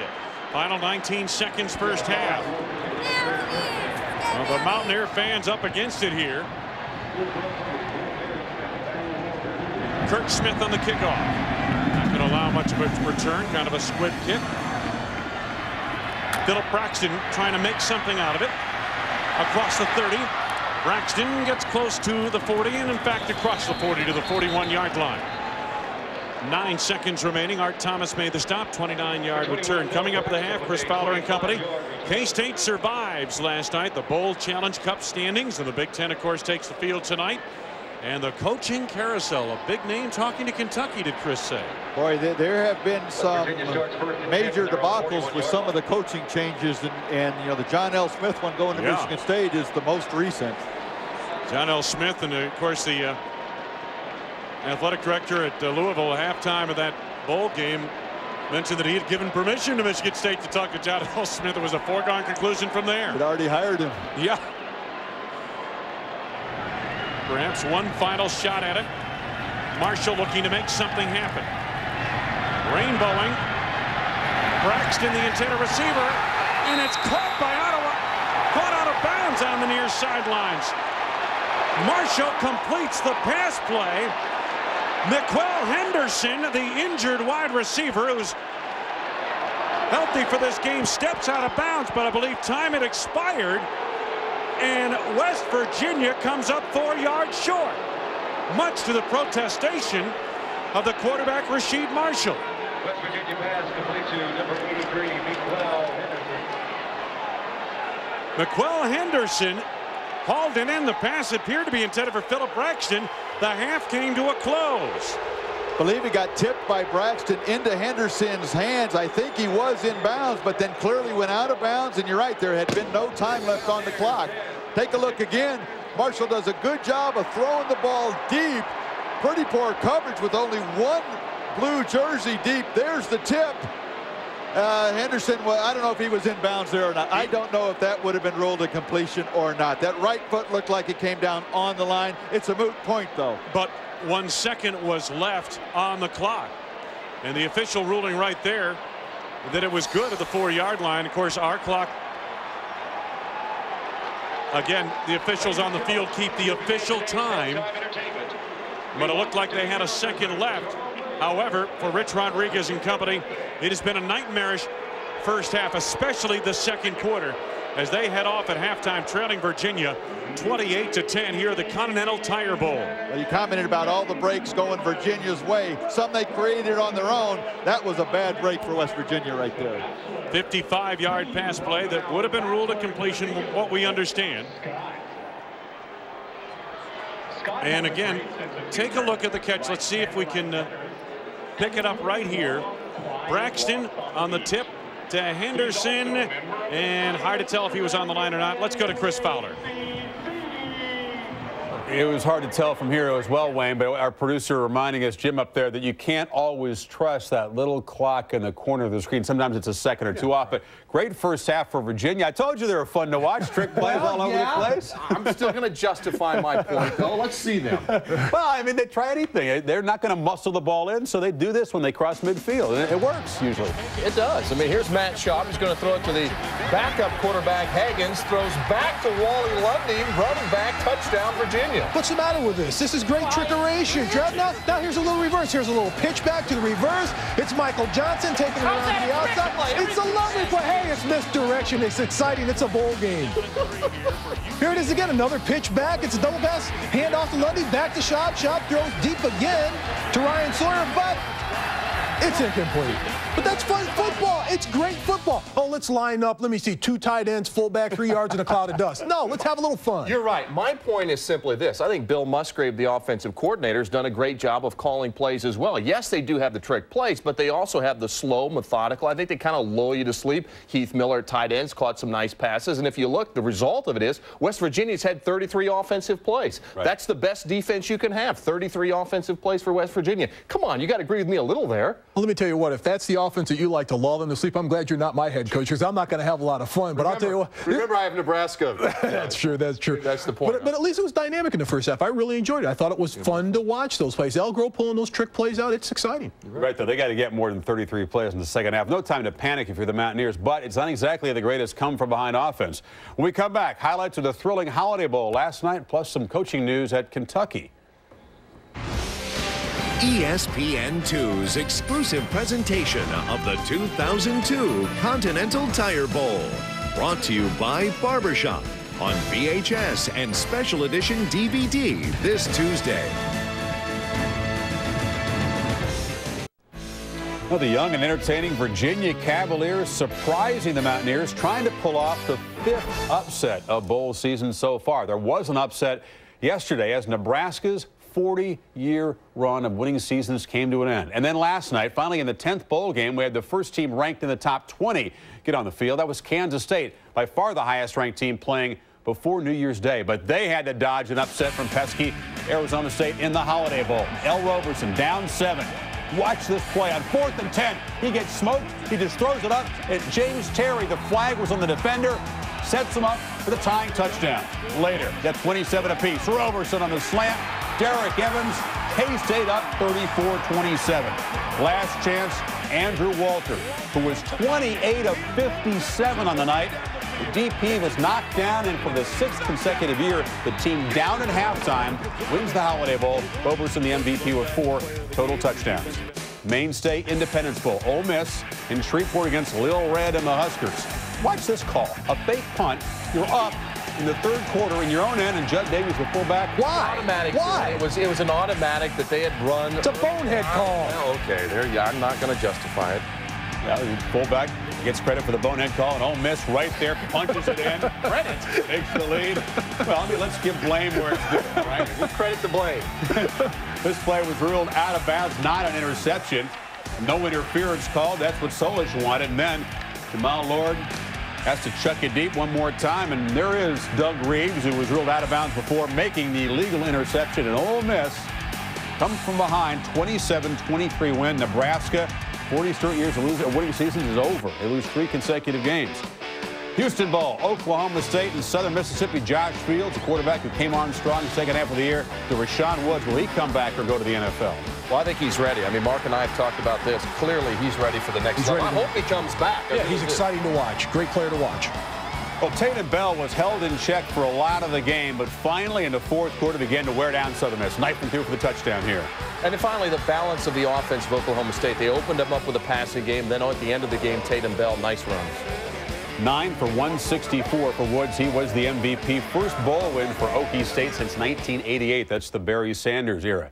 You want to talk about Nebraska's loss? You want to talk about K-State's survival? What's on your mind from last night? I'll talk about Nebraska's loss. I mean, we've all heard about there's going to be changes at Nebraska in terms of the coaching staff and those sorts of things. In my opinion, if you're going to make the changes, now it's time to go all the way in the changes. You're going to make changes on offense. It's time to get an offense that's two-dimensional. It's time to get an offense that can actually challenge people in the passing game. I think the thing that, makes people, Nebraska fans across the country, kind of scratch their head is in the first half, Nebraska rushed for 200 yards, seemed to be well on their way. Second half, got away from what was successful, runs for a total of 60 yards in the second half. That's not Nebraska football, Mark. I mean, they typically in the 4th quarter then start rolling on people. They were rolling. Why did they stop rolling? That's the thing you can't figure out. But I want to go back to the Oklahoma State game and Rashawn Woods. And yesterday was just the typical game that he has. 9 receptions, 164 yards, and a touchdown. But here's a wide receiver, and this is my opinion. We talk about Charles Rogers during the season as a tremendous wide receiver, and he is, and he's already declared for the NFL draft, which will probably be the first wide receiver taken. But as a football player, in my opinion, if I'm going to take a wide receiver, if Rashawn Woods were to come out,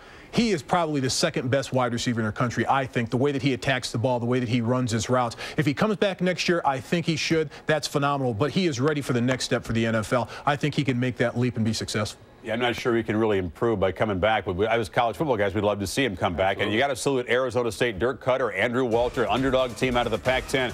Gave K-State all it could handle, but Wildcats giving the Big 12 their 3rd win of the bowl season. Only Nebraska didn't Mark guarantee the Big East would be 5-0? Well, we're at halftime. West Virginia's got to. I've got another half to go. I've got another half to go. I've got another half to go. Okay. Remember, there is an official trophy for this, and that would be a damaging loss for the Big East if the favorite West Virginia can't get it done. Big 12 represented by Colorado tonight. The Big 10 finally gets a team in action with the Wisconsin Badgers. We're back after this.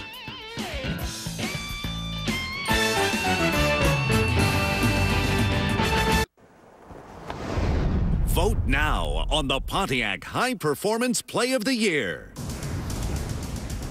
This for the win for Florida State to upset Miami from 43 yards away. He missed it wide left. Here's Wallace pumping, looking, running to his right, looking, and he's going to be almost caught. Now he's running at the 25 and runs down the sideline back to the 10. Now he's giving ground, goes around to the 10, to the left side, to the 5. Touchdown! Prince's gonna throw for it. Gotta get it off. They go for the ball game. Touchdown! Touchdown! Michael Jenkins on 4th and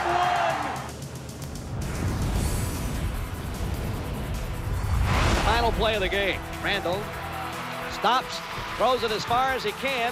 Count! Count! Touchdown! Last play of the game, and I'll believe it. Oh my goodness. Larry Johnson closing in on the magical number. Gets the toss. Johnson, here he goes! This is 2,000 plus for Larry Johnson.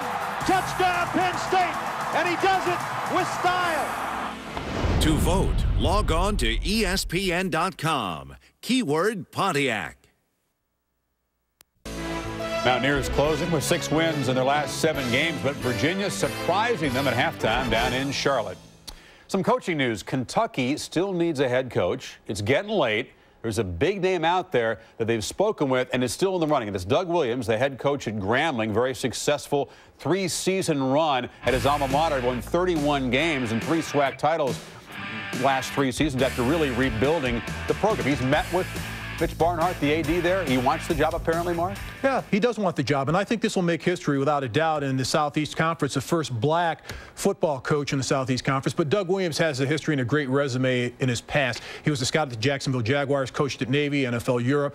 He was under Joe Gibbs, a Hall of Fame football coach, and he was an MVP of a Super Bowl, and he's won at Grambling. And I know Doug personally, and I think he would do an outstanding job there. He's a great recruiter. He's a smart coach. He's already proven he can win. I think this would be a great hire for Kentucky and a great opportunity for Doug Williams, and I think he'll accept it. It seems like a lot of people are not sure about this Kentucky job. I mean, I know they have their probation, those things, but I think Guy Morris did a great job of the hardest thing you have to do with football players and programs that haven't won for a long time is actually convince them that they can win. And I think there's guys on that team that actually think they can win. I mean, you got guys, the Battleship's back. I mean, he'll still be under 300 pounds next year. You got Abney back. They are bowl eligible next year. They're going to lose some scholarships. Right. They're still taking hits from those sanctions. But I think here's the key. What you get from Doug Williams, you get a winner, a guy that's a Super Bowl MVP, a guy that's won at Grambling, a guy that goes to the Tampa Bay Buccaneers when they couldn't win and won there. So you've got that's a proven winner. And I think here's a guy that wants the job.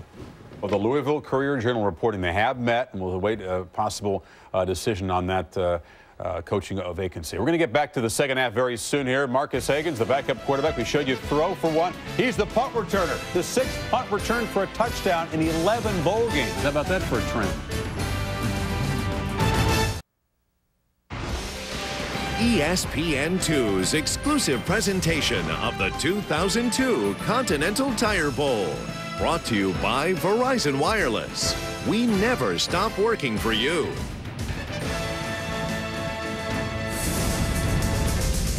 Welcome back to ESPN's presentation of Capital One Bowl Week.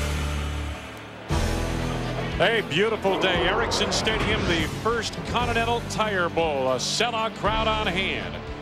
And the Virginia Cavaliers have a 28-10 lead over the Mountaineers of West Virginia. And boy, I tell you, both teams came here today ready to play. And some hard hitting going out of this football game on both sides. A little celebration as well. But it's been the Cavaliers who have excelled in terms of execution on their unusual or trick plays. Hi, everybody. Wayne Larrabee, Randy Wright, Mike Gleason's down on the sidelines. Randy, Virginia really has kept West Virginia back on its heels with their trick plays, haven't they? Their trick plays have worked very well, and they knew coming into this game that Virginia was going to be able to do that, but it's really kept them from being aggressive on defense. All right, second half is coming up, and the kickoff is about to happen right now. Let's see if West Virginia can get back into this one here in Charlotte. West Virginia will receive the opening kickoff.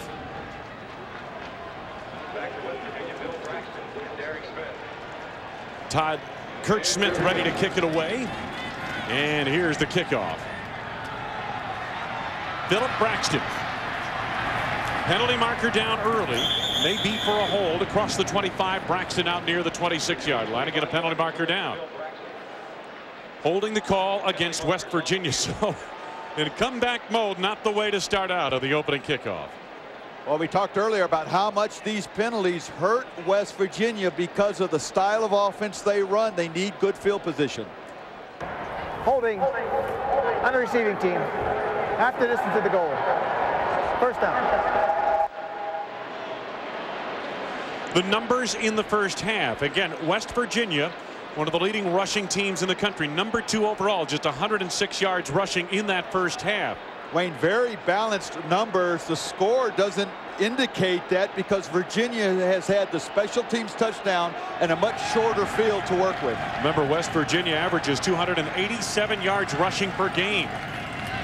Avon Coburn tries to cut it back toward the middle, breaks a tackle. A across the 25, brought down just short of the 30 near the 28-yard line. Winborn made the stop downfield. It was Andrew Hoffman who missed the tackle at the point of attack. Nice job by Coburn. When he takes the ball so deep in the backfield, he can see the whole thing develop. Look at that hole open up to the right side. There's the missed tackle there. But one of the advantages to getting the ball deep in the backfield, you see everything develop in front of you. Opening drive, third quarter. Coburn again. Attitude run right at the defense. Mike Gleason, you had a chance to talk with Rich Rodriguez at halftime. What did he have to say?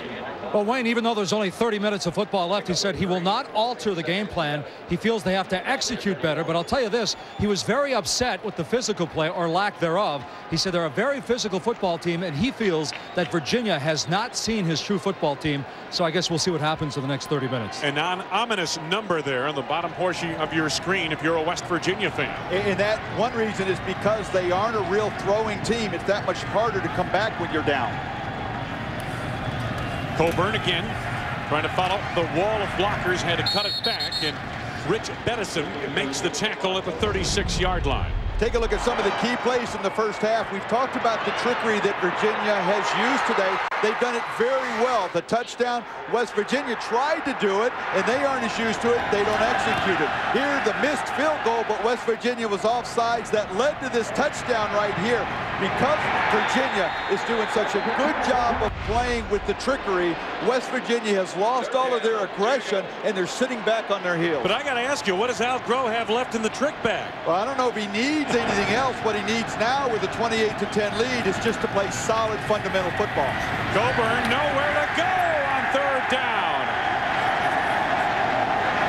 Rasheed Marshall with a late toss. Blackstock and Robertson. And again, the outside linebackers, Randy, and the cornerbacks on the flank of the defense for Virginia, and Newby, one of the extra defensive backs they bring in passing situations, have been outstanding. Blackstock and Robertson, as you said, those are the outside backers. They've had a big day. Robertson was an inside backer, got moved to the outside after game 11, and that's been a big help to this defense.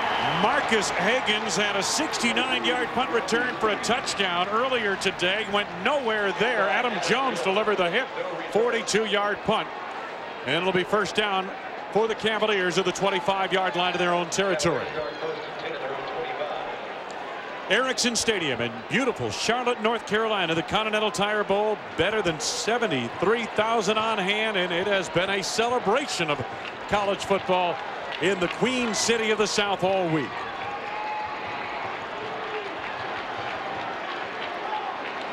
First down, first possession of the third quarter for the Virginia offense. Quick toss to the flank. Sawyer gets a nice block. Case Luzar out in front of that play, an H-back, if you will, helped to spring that play for the first down. Davis and Frazier collaborate on the stop. First and 10, and Al Groh stopped by to talk with Mike Gleason. Mike, what did he say? Wayne, he said just take it one play at a time. Don't look up at the scoreboard, even though it's 28-10 right now, and don't try to win the game with big plays, although I'm sure he'll take a few, but he said just keep playing football down by down, and everything should be okay. You know, Randy Wright said something like that just a moment ago. I wonder if Al Groh got it from Randy. Oh, great minds think alike, right? Oh, you're right. You are a great mind. Lundy hammering away up the middle. Well, it's been the Virginia specialty plays, Randy, that have made the difference, keeping West Virginia off balance. The reverses, the reverse action. And, of course, this one right here for the first touchdown of the game. Marcus Higgins. And then you fake the reverse right there and keep it. And you've got the defense. You've got a defense that's basically on its heels, guessing what the offense is going to do. Great execution of the specialty plays. We've talked about Al Groh and the pro style of offense. With the time between the regular season and a bowl game, he's very good at putting in new things. Schaub fakes the toss, didn't fool the defense this time. Upchurch flushes him, hits Brandon Isaiah, the fullback, out of the backfield, and he's up across the 40 to the 44-yard line on a gain of 3 yards. Angel Estrada, the safety, made the stop. One thing that works very much against West Virginia, when you're down 28-10, Virginia may have to help them get back into this game. It may have to come on special teams because Virginia is not a team that turns the ball over a lot. They were plus 13 in that category. So both these teams do a nice job of not turning it over. Just 22 turnovers in 13 games this season for the Virginia Cavaliers.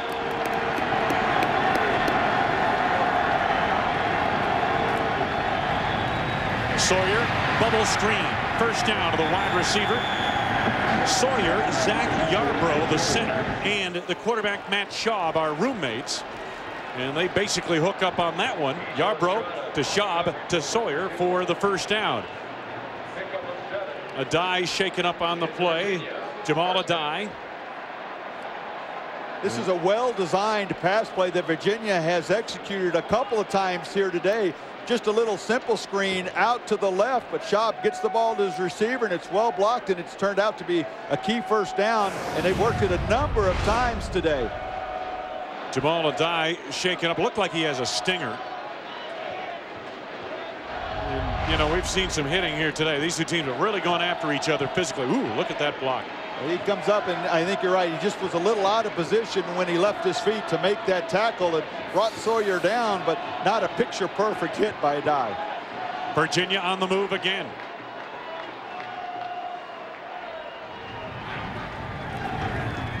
Lundy hit in the backfield. James Davis, the outside linebacker, Dirty Davis, made the cleanup play in the backfield. Nice job by this West Virginia defense shifting over. I think it caught the Virginia offensive line by surprise. These guys are all going to move over this way right as the ball gets ready to be snapped. And then you see Davis just firing right through that gap. And that confusion kept the offensive line from picking him up, and he capitalized on it. Virginia playing on an 18-point lead early going third quarter. Well, it's important, like Al Gross said, you don't need to get it all back in one play. Loss of 4 in the previous play. Schaub looking around, takes it himself. Schaub showing pretty nimble feet. Gets about 5 yards out of that to the 49-yard line. Arthur Harrison finally tracked him down. That's the kind of quarterbacking decision that Al Gross wants from Matt Schaub. It looked as though he wanted to throw the ball deep, was almost going to force it in there, but at the last minute decided against it, scrambled, picked up 6 yards, but he didn't force the ball into an interception. 3rd and 9. Cavaliers have been awfully good on third downs here today. They came in hitting 40% for the season. Motion from Case Luzar. Blitz on. Schaub dumps it off quickly. Wally Lundy wins the race to the corner and more. Breaks a tackle to the sidelines, to the end zone. Touchdown!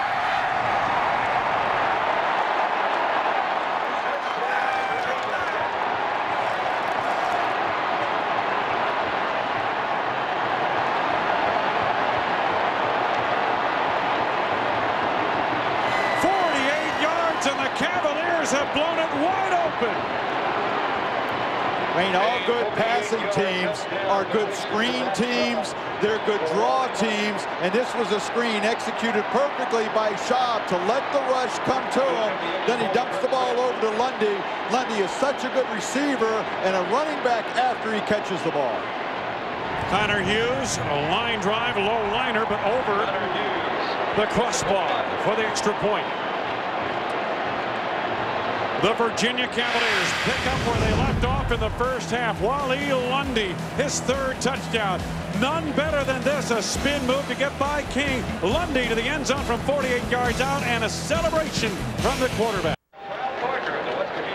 Wayne Larrivee, Randy Wright, Mike Gleason back in Charlotte. Virginia in surprising fashion over the nation's 13th ranked team, 35-10. Better than 73,000, 73,535, a stadium record here at Erickson in Charlotte. Kurt Smith getting sent to kick it away for Virginia. He's been busy as a kickoff specialist. Each kick, good leverage and depth into this kick. Smith short of the 20-yard line.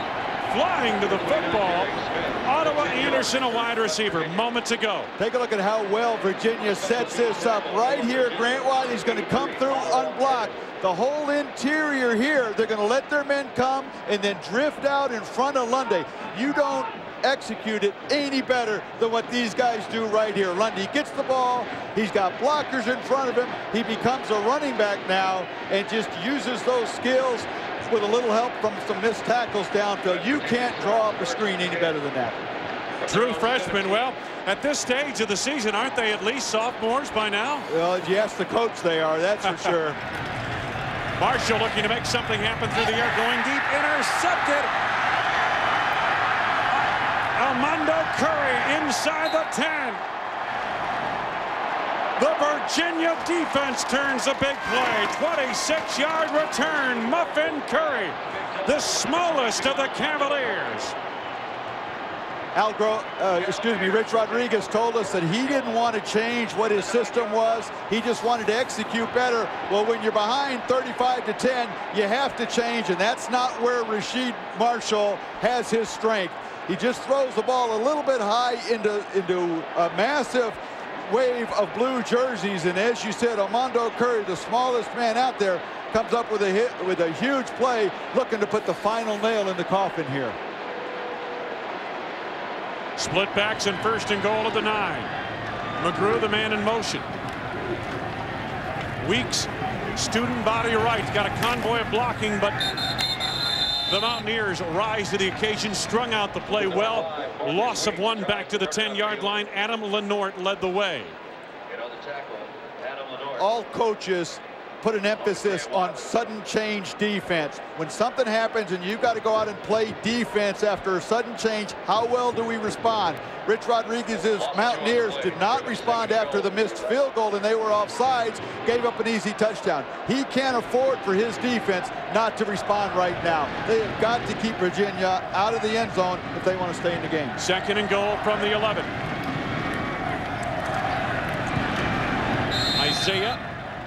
Brandon Isaiah, sophomore out of Winston-Salem, North Carolina. Brought down by Adam Lenort. Gain of about 3 down to the 8-yard line. Third down and goal to go.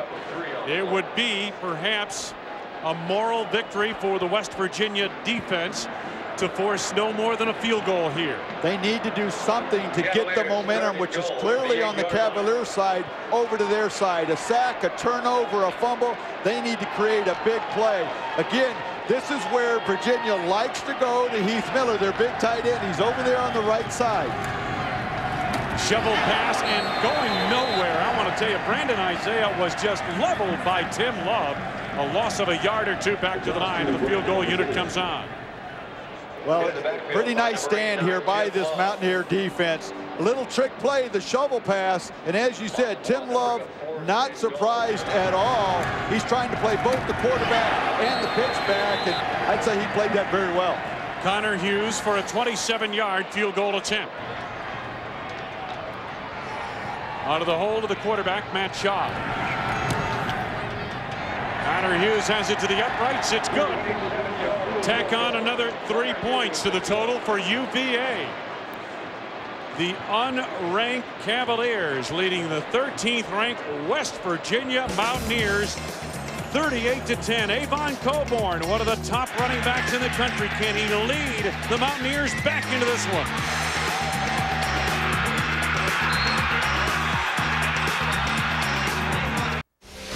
ESPN2's exclusive presentation of the 2002 Continental Tire Bowl. Brought to you by the all-new Accord from Honda. It's more Accord than ever. And by Wendy's late night pickup window, where you can eat great even late. Back at Charlotte, North Carolina. On the kickoff by Kurt Smith. Into the end zone about a yard deep.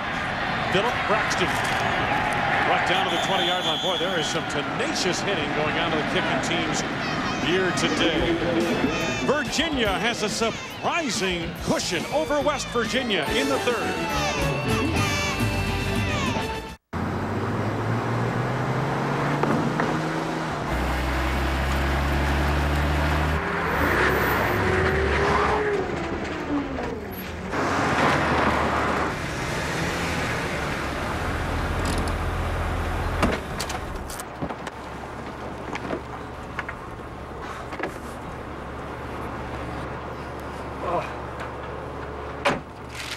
Thanks for the ride, Beamer. Anytime, Scott. See you. Playing this month on Dish on Demand pay-per-view.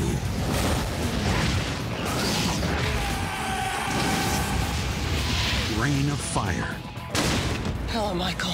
I knew you'd come sooner or later. Michael's here! Halloween Resurrection. I gotta congratulate you. Undisputed. Take a break from routine TV. Order a pay-per-view movie from Dish on Demand. Now available for the first time ever on Dish Network. NHL Center Ice. Over 1,000 NHL games, plus select Stanley Cup playoff coverage for 3 payments of $53 each. All 30 teams on the quest for Lord Stanley's Cup. Call 1-800-333-DISH. 1-800-333-3474. Order NHL Center Ice from Dish on Demand pay-per-view and take a break from routine TV. These fans have been here for the better part of a week in Charlotte celebrating. The UVA fans really fired up now. Had a big pep rally last night downtown Charlotte. I wouldn't think that they could have any more fun today than what they've had all week, but I think I'm wrong. I think they are enjoying it even more. From the 20, first down.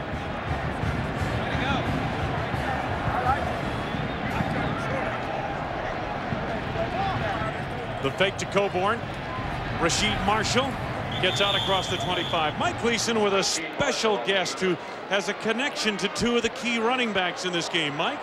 That's right, Wayne. Wally Lundy and Avon Coburn both played at the same high school, Holy Cross High School, New Jersey. And I found their high school coach, Tom Madeira, and his daughter, TJ. I guess I really expected to talk more about Avon right now, but I guess Wally's the story here, Coach. Yeah, he's having a good game with 3 touchdowns. And that last touchdown on that screen pass was pretty impressive. Now, you come here with... You're patronizing which team? I mean, what your allegiance goes to Avon? I mean, Avon 5,000 yards or Wally just a rookie? I've got more ties to West Virginia. Kenny Sandor plays for West Virginia on the starting right guard on the offensive line. And I spent 3 years at West Virginia as a graduate assistant. But it's tough. I'm rooting for number 33 as much as I'm rooting for number 28. You know, the West Virginia coaches said everyone knows about the 5,000 yards rushing, but very few people know about his work ethic. I guess you could add something to that. He's got a tremendous work ethic. You know, you watch him block for other people. You watch him run pass patterns, even in practice. I mean, he's always, ever since he was in high school, you know, when we'd practice, he'd sprint 40 yards every time in practice. He's just a tremendous kid. All right, Coach, enjoy the game. Thank you very much. Okay, Wayne, let's go back to you. All right, thank you, Mike. Avon Coburn. Coaches are excited about what he does without the football as much as they are with what he does with the football. Made a good block on the flank of that play. And the gain to Torrey Johnson on the pass play. Angelo Crowell, the linebacker, made the stop near the 40-yard line, gain of 5. Take a look at Coburn. Not real big, but boy, is he a complete player. Such an unselfish player. He runs great routes, and I think that will help him at the next level. He's got good hands, good routes, picks up blitzes in the passing game. And Wayne, I got to think a high school coach has to be pretty successful. You have backs like Lundy and Coburn running for you. Bubble screen. Derek Smith has to make a couple of men miss and gets close to the first down. Boy, that was a resourceful little spin move he made there to get close. 2 plays ago, Coburn delivers a block right there in the flank of the play. Well, he's such an unselfish player, and whenever you have a new coach come in like Rich Rodriguez did last year, you need to find the key players in the system that can buy into what you're talking and teaching and help everybody else buy into it, and Avon Coburn is one of those guys. 3rd and a little bit less than 2. Coburn's got the first down, looking for more. Yanked down inside Cavalier territory near the 48-yard line. Capital One Bowl week continues tonight on ESPN. 8 Eastern, 2 of the top running backs in the nation lead their teams. It's Chris Brown of the Colorado Buffaloes, Anthony Davis of the Wisconsin Badgers at the Alamo Dome in San Antonio, Texas. For more information, log on to ESPN.com. A coaching rivalry there. Gary Barnett at Colorado now used to be at Northwestern, and he and Alvarez had some massive duels when he was in the Big Ten. Quincy Wilson gets the call on a counter move to the right side. Picks up about 7 yards. Armando Muffin Curry made the stop, along with again, you take a look at the way that Virginia rallies to the ball. You can tell they're a team playing with some momentum, although West Virginia starting to crank in a nice drive here. Well, you can afford to fly around and take some chances when you're up 38-10. Now, you don't have to, but you play with a lot less sense of urgency. Second down. Marshall on the keep. Got the first down to the 34-yard line of Virginia, but the defense for the Cavaliers has been very good here today. They've been outstanding. They've really shut down Rasheed Marshall, and West Virginia has had to try and go to some other things that really is not in their system, but whether it's been Colbert or Marshall or the passing game, nothing has really worked or gone right for West Virginia. Armando Curry with the interception to set up a field goal. Running hard, Wilson. Quincy Wilson, the son of the former Chicago Bears middle linebacking great Otis Wilson, whom we had an opportunity to talk to last night. He sacked you a time or two over the course of the 80s, didn't he? We were watching practice, and he came over, and I said I had to lay down on my back so I could recognize him, because that's where I saw him most of the time. While Randy was a quarterback with the Green Bay Packers, and Otis Wilson, an all-pro linebacker from the Super Bowl champion 85 Bears. Second down here. Marshall, is he changing the play here, Randy, or just calling the protection? Probably calling direction. Rasheed Marshall looked like almost a busted play there, though they do fake that handoff, and then quarterback keeps it. He got about a yard down to the 31-yard line. Randy, you would think that, again, the big gun here, Avon Coburn, but as we looked at this and as we've talked at halftime, the quarterback is going to have to step up and make the difference for West Virginia in this circumstance here where they're down by such a large margin. And he's going to have to do it through the passing game. He's very dangerous with his legs, but he's going to have to make some big plays through the air for West Virginia to get back in this game. He can't do it all with his feet. Inside of 2 minutes and 10 seconds, third quarter. Third down, West Virginia. Blitz coming, Armando Curry. Nice release over the middle. Braxton shakes one defender. Hit inside the 5, wrapped up near the 3-yard line. Jermaine Hardy made the stop, 28-yard pass play, and boy, did they need that. Well, we just talked about making some big plays in the passing game. Braxton has been the guy that Marshall has felt most comfortable with Henderson being hurt. Take a look at the time he has in the cushion Braxton has with Willie Davis playing off of him by 5 or 6 yards. Man-to-man coverage, you missed the tackle, it's going to be a big play. But they're going into the Cavalier end, the Cavalier fans on this side of the stadium. Oh, it's going to be hard for the linemen to hear the signals on the floor of the stadium now. Marshall calling the play of the line. He's got a slot at the top of the screen. A handoff up the middle, and just one of those attitude runs, driving forward. Not a whole lot there, boy. Virginia came in with a suspect run defense. Quincy Wilson burrowed his way down to the 1, but no farther. You talk about it being suspect, giving up over 200 yards a game. Each one of these running plays that doesn't get into the end zone takes another 30 to 40 seconds off the clock. My point being, Virginia's been much better against the run than we expected here today. Wilson the single back, but it's the quarterback who takes the snap. Penalty markers are down. Usually it's for a false start by the offense in this circumstance. And if that's the case, boy, that would hurt. Offside on the defense. That penalty is refused. They'll take the result of the play. Touchdown. It is a touchdown. Offsides on Virginia. West Virginia reaches the end zone. We didn't see anybody jump, so take a look right there. If that's where they're going to call as the offsides, could be this one right there. Either way, they were lined up offsides. Nobody jumped. How can you tell he made it over the goal line under the mass of humanity? Extra point attempt is blocked. And recovered, I believe, by Virginia, but the blocked extra point leaves the score 38-16. Rasheed Marshall marshaled his team on an 80-yard, 13-play drive to the end zone.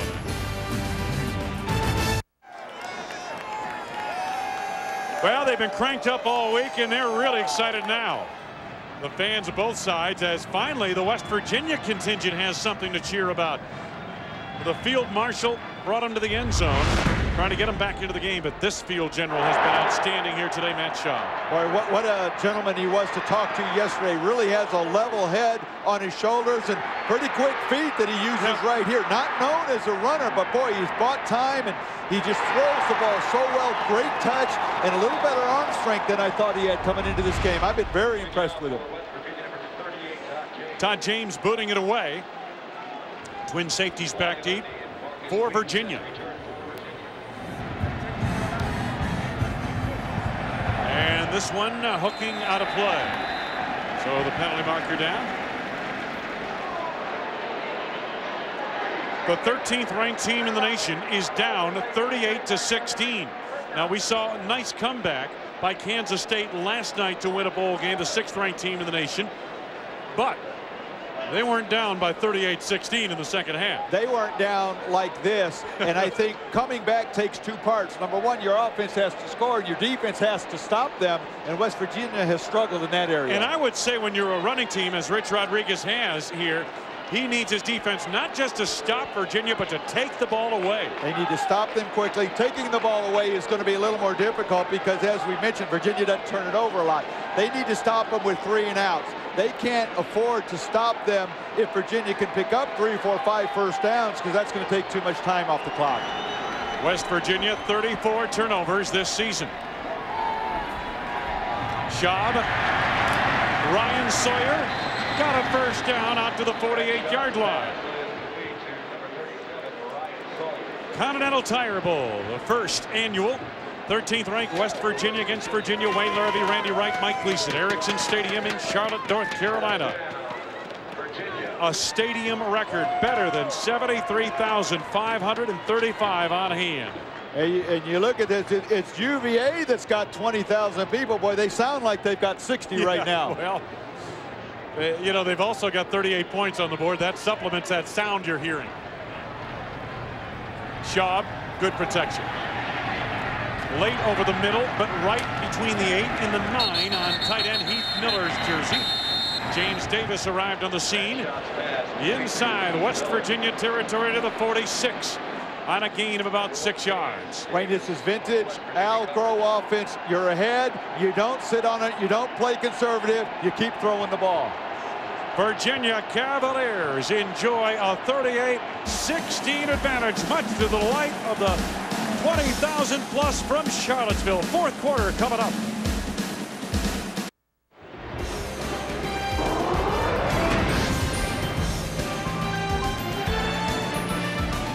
There are a lot of great bowl games around the country. Hard to match the excitement that this one has generated in the Queen City of the South, Charlotte, North Carolina. Wally Lundy, how much does Al Groh have left in the trick back? He's got at least one more reverse for a first down, and Lundy, the freshman, has been outstanding here today.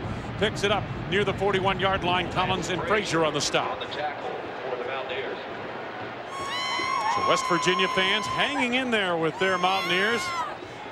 Oh, they were coming early. We got over here real early this morning, Randy, and they were lined up to get in here. Boy, it's so nice because the stadium is so close to downtown. Several people walking over along the way and enjoying the beautiful weather, and it's just been a great atmosphere. I'm sure they'll enjoy the rest of the weekend after the game as well. They'll enjoy it more if the Mountaineers come back, but I don't think they're going to be allowed to. Wally Lundy following his blocking beautifully. Down the sidelines inside the 20. Near the 17-yard line of West Virginia. 24-yard gash. Lance Frazier made the stop. Nice job of creating this hole, and an excellent cut by Lundy. Designed to go up the middle, cuts to the outside, and untouched until well into the secondary. You really have to respect what this Virginia offense is doing. It starts with their head coach. They're not sitting back. They're continuing to play aggressive football, and it's paying off. Opening minute, fourth quarter. UVA, since grabbing the momentum of this game midway through the first quarter, has been playing on an edge. Beautiful play back. Schaub getting blitzed by Angel Estrada, throws it away. And Schaub again showing good maturity, Randy, when he's been flushed at times today, when the receivers aren't open downfield. He gets out of the tackle box. He gets rid of the football. Well, you can see why he's only thrown 7 interceptions all year. He doesn't force things in there. He's got a very accurate arm, a level head on his shoulders. When the play action fake did not hold the defense, that's usually a one-man route. When that wasn't open, he just throws the ball away. 2nd and 10 at the West Virginia 17.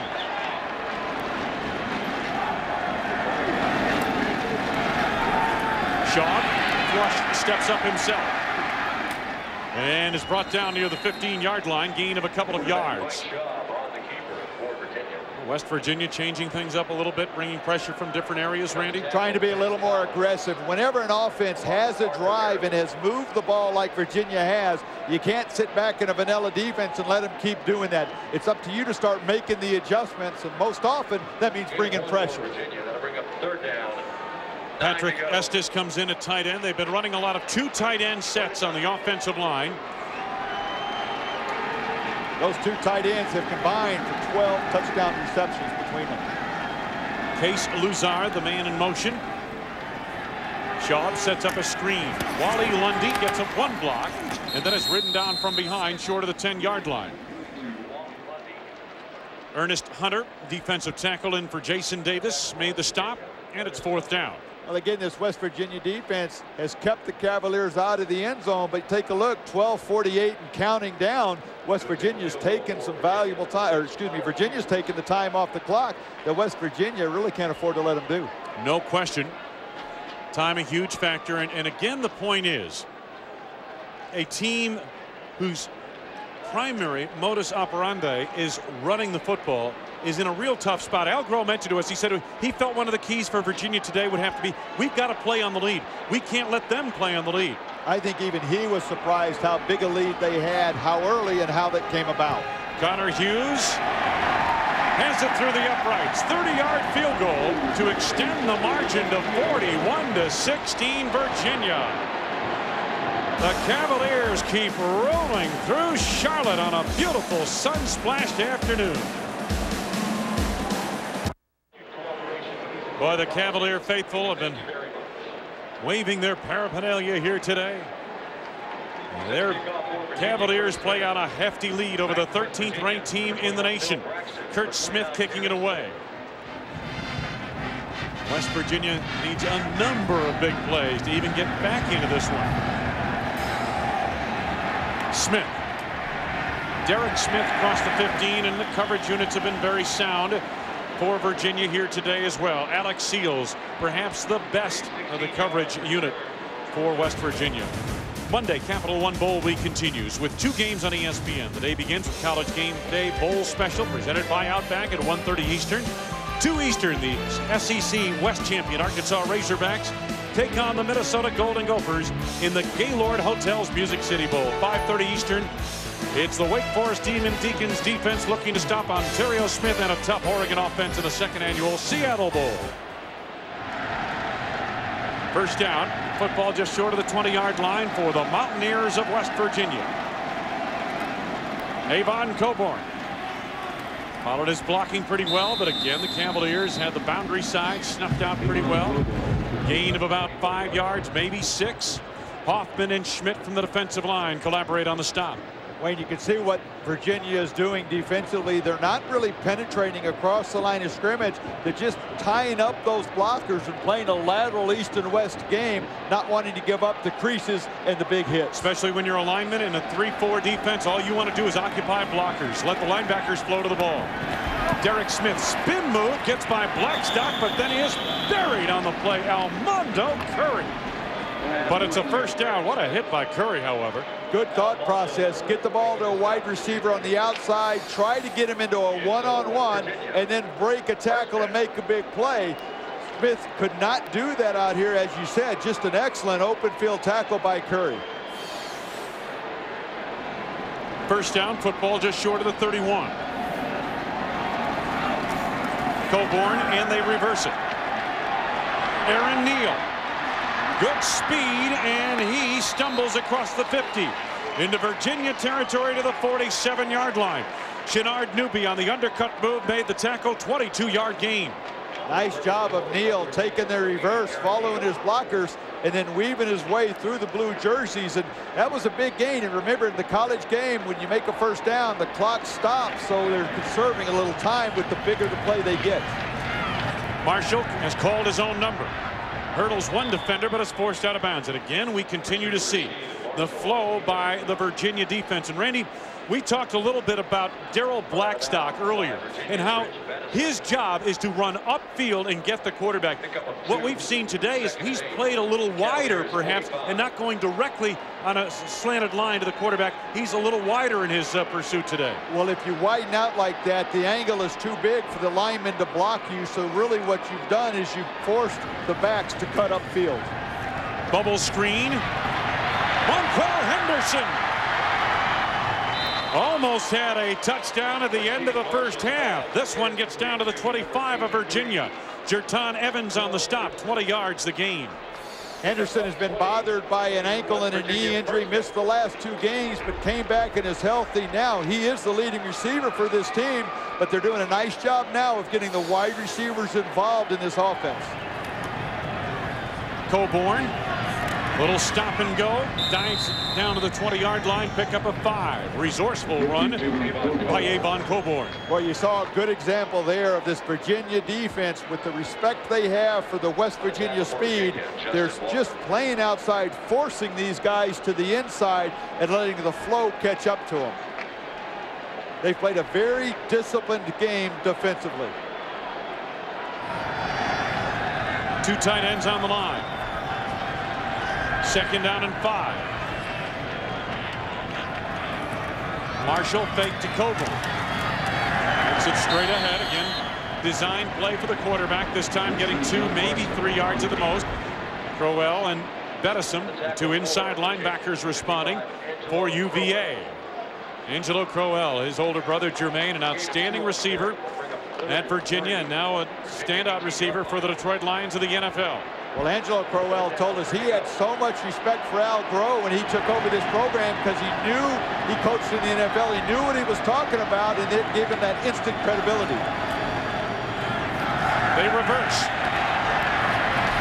Braxton picking his way to the 15, and it appears he's got the first down. Jerton Evans makes the tackle. Now that's a gain of about 3, maybe 4 yards. When you do all that reverse action, you expect more, don't you? Well, what really happens though is Blackstock comes up and he avoids the block, but he still forces Braxton to come to the inside. So Blackstock didn't get the tackle, but he really did a nice job on the play. He really blew up the play. And again, he got wider than wide essentially on that play as far as the linebacker is concerned. And as you said, if you're only picking up a couple yards on a reverse, you expect to get more than that. Avon Coburn, they try to open it up the middle, but not that time. Brian White made the stop in the linebacking core for West Virginia. And with each one of these running plays that the Mountaineers are running, you see that clock continuing to tick down under 9 minutes now. Beg your pardon, Brian White for Virginia made the stop. 2nd down.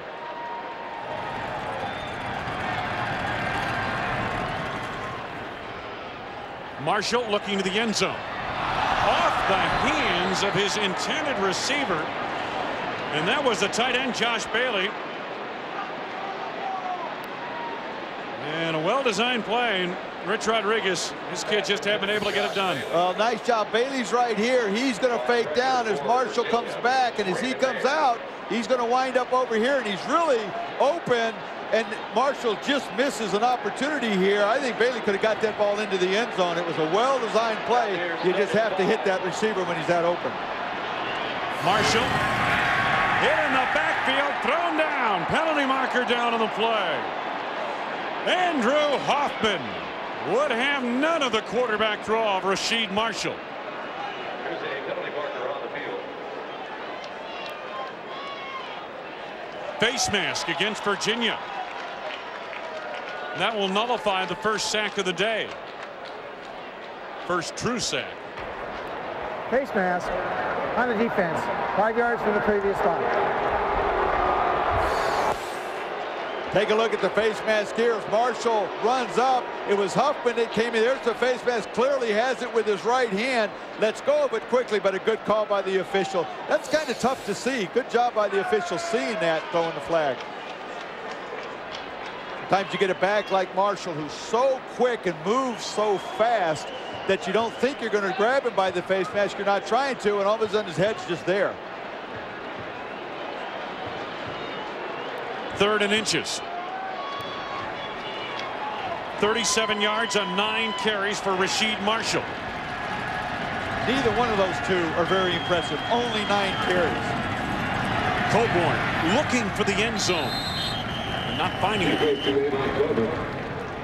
Coburn got about 3 yards, however, and enough for the first down.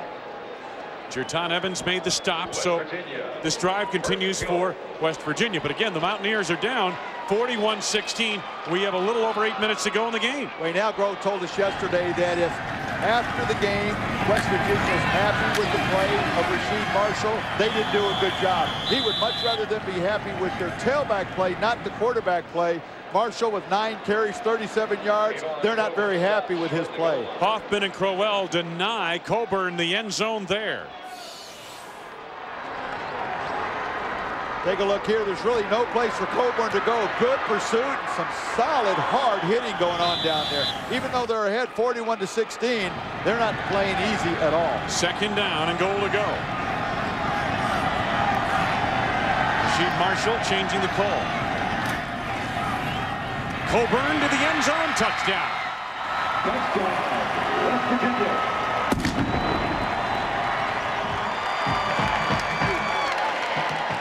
Avon Coburn reaches the end zone. They ought to go for 2 here, Wayne. Try and get this to a 41-24 game. That 17-point differential would mean just 2 touchdowns and a potential field goal. I would anticipate that's what they'll do. And Marshall's going to stay on the field with the offense. But again, what we were talking about earlier, you come out and you're trailing at the start of the 2nd half by a hefty margin. It's 28-10. You're a running team. That's what you do best. Rich Rodriguez said, we've never run this system. We've never run in this system more than we had this year. It's a tough road to go, even though they put a couple of touchdowns on the board here in the 2nd half. Virginia wants a timeout. Timeout, Virginia. And they will talk it over defensively. Avon Coburn moments ago trying to get West Virginia back into it. ESPN2's exclusive presentation of the 2002 Continental Tire Bowl. Brought to you by Continental Tire.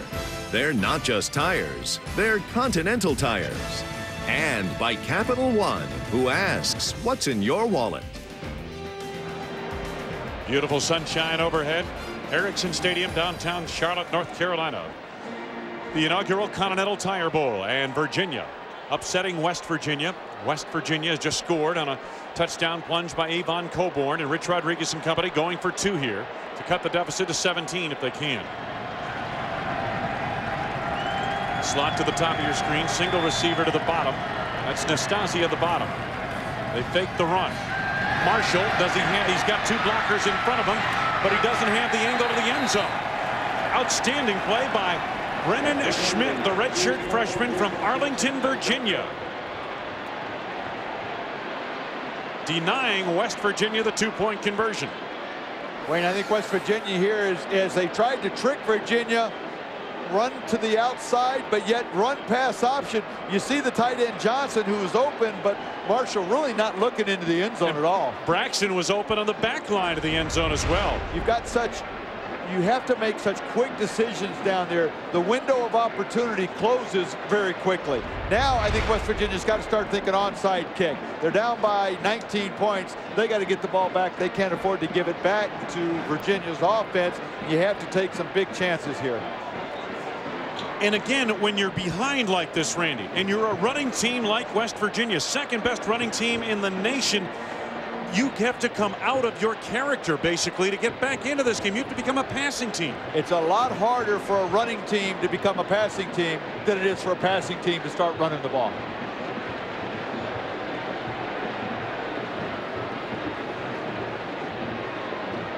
think Virginia here is expecting the onside kick as they have 10 players up within 7 yards of where the line to gain would be, which is the 45-yard line there.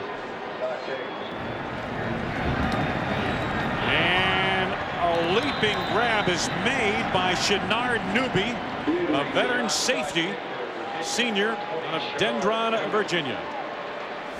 ESPN Game Track. Let's take a look at it. Wally Lundy, third touchdown of the day. This one off a pass reception. Beautiful spin move. 48 yards for the score. And the Virginia defense has played so well today, forcing 2 West Virginia turnovers, including that one by Armando Curry that set up a field goal. Right, 10 points off of the turnovers. That doesn't count the Hagen's punt return for the touchdown also. So 17 points really have been the difference right here, especially when that punt return came. The punt return basically turned the game around in the second quarter. It was a seesaw affair up until then. Wally Lundy running like a senior, true freshman. Capital One Bowl Week continues tonight on ESPN at 8 Eastern. 2 of the top running backs of the nation lead their teams in the 10th annual Alamo Bowl, presented by MasterCard. Chris Brown and the 14th ranked Colorado Buffaloes meet Anthony Davis and the Wisconsin Badgers at the Alamo Dome in San Antonio, Texas. It's Chris Brown, one of the outstanding backs. Missed the last couple of games of the season, but is healthy for this one. It'll be great to see him in there. He finished, what, second to Larry Johnson in the Heisman, or he was one of the finalists. Or not in the Heisman, but in the Doak Walker Award. Quick move up the middle, not enough for the first down here. Back to Chris Brown. He's only a junior also, and if he had not been hurt and had been able to play a complete season, I'm sure he would have been a little higher in that Heisman race. They're giving a workout to Wally Lundy. Cavaliers, 3rd down, 2 to go. And he has paid off for Al Groh and company. 89 yards on 19 carries. Well, I have really been impressed with his maturity. This kid is a true freshman, but he's got a great presence on the field. Speaking of maturity, Billy McMullen, one of the leaders of this football team, all ACC wide receiver, went down early in this ball game with an elbow injury, has not returned. And Lundy gets the first down as they continue to shred the West Virginia front. Wayne, you take a look at McMullen. Look at that, guys. 210 receptions in his career. He came into the game with 209, needing 8 to set the all-time record, and got hurt on that first one, and he will fall short of that. That's too bad, but boy, what a leader he's been for this team. He's a senior, and Al Groh says he'll be one of those guys. You'll see, he'll make the next level, and he'll be around for a long time, because he's a guy you can take to the game on Sunday. In other words, he'll play special teams for you. He'll block downfield for you, that kind of thing. He can do a lot more until he develops into a starting wide receiver. He can help you in many ways. Time wound down on the play clock. I believe West Virginia got a timeout called. Nope. Game on the offense. They did not. Thought they were going to get timeout called. They did not. You know, that's a great point Al Groh was telling us. He's a guy you could take to the game. You say, well, what do you mean by that? He goes, well, in the NFL, you have 53 on your roster, but you have inactives. You can only dress 45. He's a guy you could take to the game. He's a guy that you could bring. You've got a list of inactives. He's a guy, when you sit in that conference room, you're taking him. First penalty against Virginia. A delay of game, 1st and 15 now. McGrew, the man in motion. Lundy again, and why not? Gain of 2 down to the 40-yard line.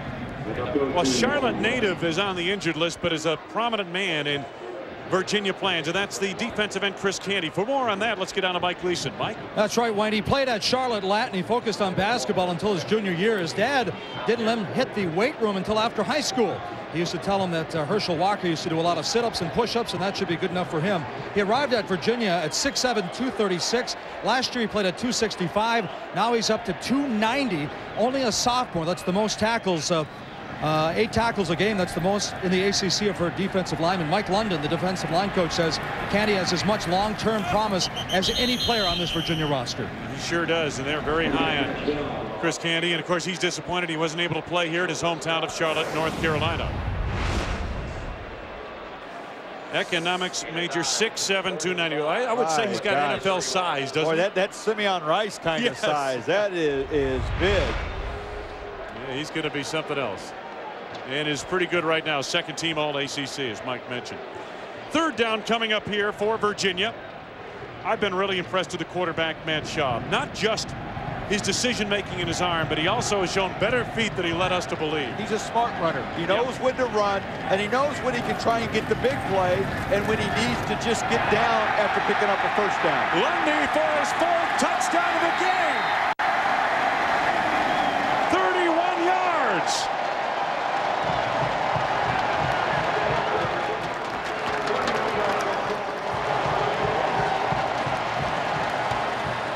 This offensive line for Virginia has just had an outstanding day. As you see Lundy with his 4th touchdown, 2 through the air. That is 2nd one on the ground. This offensive line, though, very young.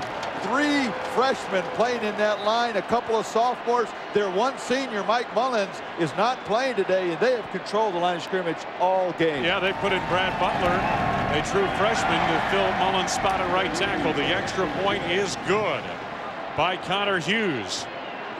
Oh, yes, a pat on the back from the head coach, Al Groh. Wally Lundy. Look out, Virginia. The next great running back in Cavalier history has arrived, and he's Wally Lundy. 31 yards to score.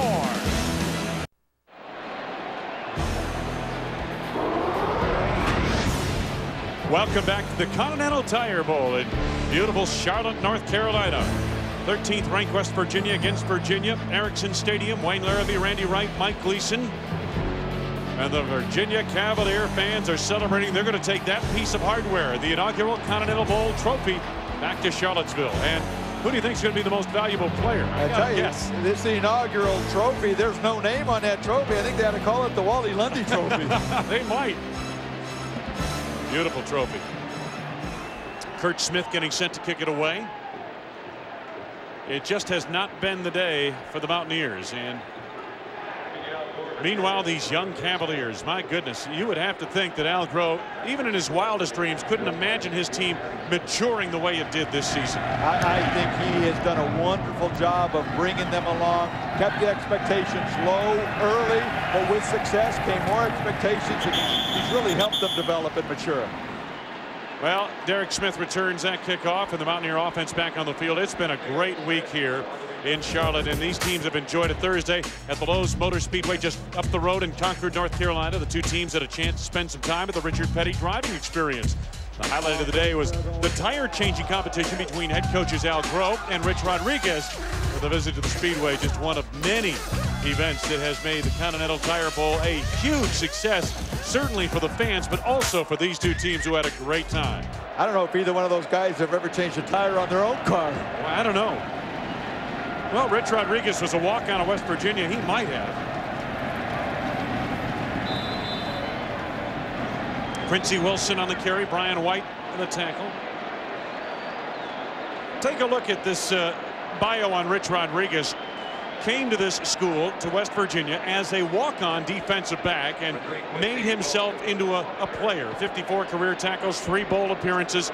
Rich Rodriguez doing an outstanding job. His team turning around from 3-9 last year to 9-3 this year. And Wayne, what's so important for both of these programs is neither one of them went to a bowl last year. To go to the bowl now, you get all those extra practices between the end of the season and when you go to your bowl. And for a program like Rich Rodriguez and West Virginia, they need those extra practices. They're so young that their players get so much better. Al Groh, the same thing. He's been able to take advantage of all that tremendously young talent he's got and develop them along. Well, they had a recruiting class last February, Randy, that was ranked consensus top 5 in the country. Many had that class ranked at number 2. And Al said, we knew we were going to have to play some of those kids. We couldn't redshirt them all.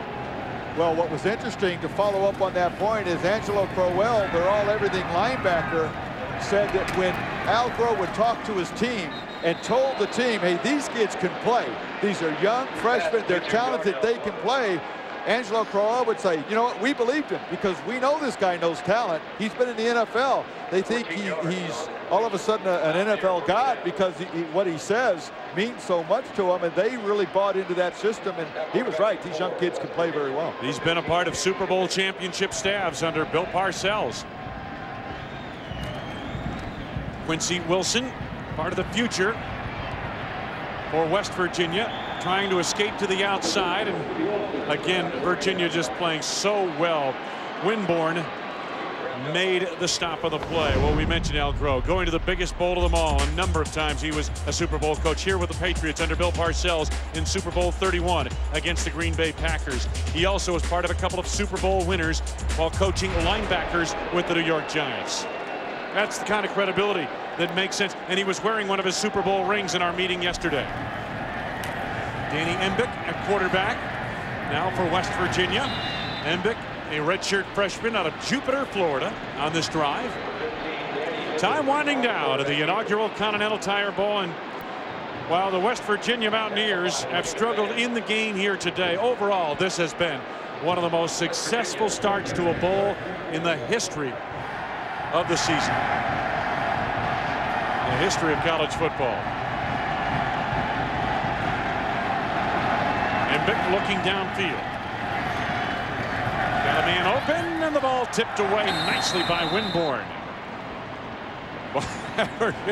You know, these defenses, they're like sharks with blood in the water. You know, they don't want to give up anything, even though they're playing at a big lead. Well, so many times, especially with the score now 48-22, you have your backup players in there on both sides of the ball, and the defensive players that are the backups, they're trying just as hard as the starters. What do you think is going to happen here now? Now, this is a true sign of the NFL experience and the Bill Parcells of the 1980s. Yeah, Al Groh should not have been surprised by that. He had to know it was coming. Danny Embick on the roll. A little pump fake. Has to take it himself. He's a quick quarterback out of bounds. 46 seconds to go. What an impressive performance by this young Virginia squad. Al Groh toweling himself out. One of the youngest teams in the country. 14 true freshmen have seen action this season for Virginia. 43 freshmen overall. 29 individuals are playing in their first year of college ball for Virginia. Well, what a pleasure to talk to yesterday also. They were very excited to be here. The teams, the players that we talked to had a great week down here, and without having gone to a bowl last year, you missed that. Now you get a chance to go to one that you really didn't know anything about, this being the first year, and I don't think any of them had any idea how much they would enjoy the football. We should see the victory formation, and we have. And dropping down a quarterback to run the clock. David DeLoreal, a backup third-string quarterback. Capital One player of the game, Wally Lundy. What a job he did. All-purpose 201 yards of total offense and 4 touchdowns. A true freshman. Well, and that almost can be a problem in itself. Where does this kid go from here? Yeah. Matt Schaub, the junior, he had to fight his way up that depth chart. Matter of fact, lost his job after the opener this season, regained it in the 3rd week. And Al Groh, such a quick rise for a young program. And by young, I mean his program in just its 2nd year. To come in here and demolish the 13th ranked team in the nation. A team filled with upperclassmen in West Virginia. 48-22 the final score. Mike Gleason down to the field with Coach Al Groh. Mike? All right, thanks a lot, Wayne. Al, you told us yesterday because of your youth, you thought you'd have to have a superlative ball game to win it, especially 48-22. I guess you came pretty close to being superlative. Well, our players every age stepped up, really played well, and we're planning on being in these kind of games for a long time and playing like this, and I think we learned a lot. But you know, this is a great day for everybody associated with this university. The tremendous fan turnout that we had, all the people who are watching us today, and we're just started. Rasheed Marshall was the X factor. You said you had to stop him. You didn't care if Coburn maybe had 180 yards as long as you didn't break a long one. You actually took both out of the ball game. Well, we had a way we wanted to play the plan, and players did a great job of stepping up and doing that. You talk about all the freshmen on this roster. How about Lundy? You never dreamed you'd have 4 touchdown game. Well, he's some player. He's going to be a big-time football player. He just keeps his head on and listens to what we tell him. He's going to be something. Al, one last question. West Virginia prides themselves on being physical. They feel like the reason they were 9-3 is because they were more physical than the opposition. But you lined up and slugged it out from the outset. You know, I came from a pretty physical league. That's the way we're going to be. Congratulations, Al. All right, Wayne, let's go back upstairs. All right, thank you very much, Mike. I tell you, what a week here in Charlotte for the Cavaliers. They made the 200 80-mile trip from Charlottesville, and it was a good one. The final score, Virginia upsets West Virginia 48-22. We head back to the studio and Chris Fowler. All right, Wayne, thank you very much. Yeah, you know, Virginia goes down there, hammers the border team. They haven't played in 17 years, and with the young guys they have, just a tremendous momentum in the offseason. And next year they're going to be one of the trendy teams that's going to challenge the Florida States and NC States, I think, in the ACC. Absolutely. I think if you look at Virginia, I was so impressed. Now, if you look at this team, they've won 9 of their last 12 games that they've played in now. And you mentioned offensively, guys like Wally Lundy, the freshman with over 200 yards of total offense, Matt Shaw at quarterback. I make a prediction now. I know it's December. Preseason 2003 ACC champions, Virginia, Mark. That's a stretch. What a reach by you. Wow. Come on. Nobody else has done it but Florida State in how long? I think it's Virginia. Yes, that is. No, he's already had ones before this, believe it or not. Next year? Yes. But the key here is for Al Groh. When you look at a head coach that goes to a program 2 years ago, as Al Groh did to Virginia, most coaches will play the seniors and they'll play the juniors that are there, and players are recruited to make sure that the alumni's happy, we win a game, we go to a bowl game. That's not what Al Groh did. He played a lot of freshmen, a lot of sophomores this year, guys he recruited. He recruited a lot of great talent across the country and said, you're going to have an opportunity to play if you're good enough. Those players were good enough, and they played and played well today. And I think it's evident that you look at this program, Virginia is just nothing but a program that's on the rise. I mean, they're scary right now. All these kids that are playing are starters for freshmen and sophomores. So much talent in that area if you can continue to recruit like he has. I thought my guy Corso was the only guy who predicted like 2000. Vital does it too. What about West Virginia? Here's another team in this bowl season that believes it has a real physical edge coming into a game, that is just going to ram the ball down the throat of a smaller defense. Nebraska thought they could do it. Kansas State thought they could do it. It really hasn't worked out that way in this postseason. It hasn't worked out, and I think because a lot of teams had that extra time to prepare, and they can try some new schemes and things like that. But I think the worst thing that Rich Rodriguez did all during bowl weeks leading up to this game was say how his team deserved to be in a better bowl game. He thought they deserved to be in the Toyota Gator Bowl. He thought it was unfair that Notre Dame had that thing with the Big East, that they got to go to the Gator Bowl. I think it does two things. First of all, it tells your team, it kind of belittles the bowl game you're playing in. They wonder, really, is it that important? And the other way, if I'm Al Groh, I stand up in front of my team and I say, hey, wait a minute, guys. This coach says they ought to be in a better bowl. You're not a good enough opponent. I don't really understand that philosophy. And I know that that's not what he was trying to do. I'm just saying, don't ever, as a head coach, do that. Be happy you're playing in a game. Tell your guys this is the most important game of your life. Don't ever say you should have been in a better bowl game. Bottom line is this. What are you looking at? Al Groh's defense went out there. They stuffed the run of West Virginia. They put them in a situation where they were backpedaling, and they had to score a lot of points. And this isn't the type of offense that can come from behind and score points. That was the ball game. Once the defense stuffed Evan Colburn and the running game of West Virginia, this game is over. When you're one-dimensional like that, if you take a team that's one-dimensional out of what they do best, they cannot come back and they cannot win football games. That's all there is to this game. Virginia did a tremendous job of stopping the run and putting points on the scoreboard and making West Virginia. And Al Groh says, I come from a physical league, of course, meaning the NFL, and I hope he gets more physical on defense, but I don't want him to change his philosophy on offense. Continue to do those trick plays, do that fun stuff. He hates that. I love that stuff. I'm with you, Chris. That's great. It makes the game exciting. Don't get away from that, even if you get a better, players love that. As a player, I love that. I mean, that's momentum builder. It's part of the game, but it can't be what you do offensively. It makes it fun, and it worked today because they hammer West Virginia. College basketball coming up at the bottom of the hour. It's the Pepsi Holiday Classic. Damon Brown and Charlotte against the Buffaloes of Colorado. It's coming up.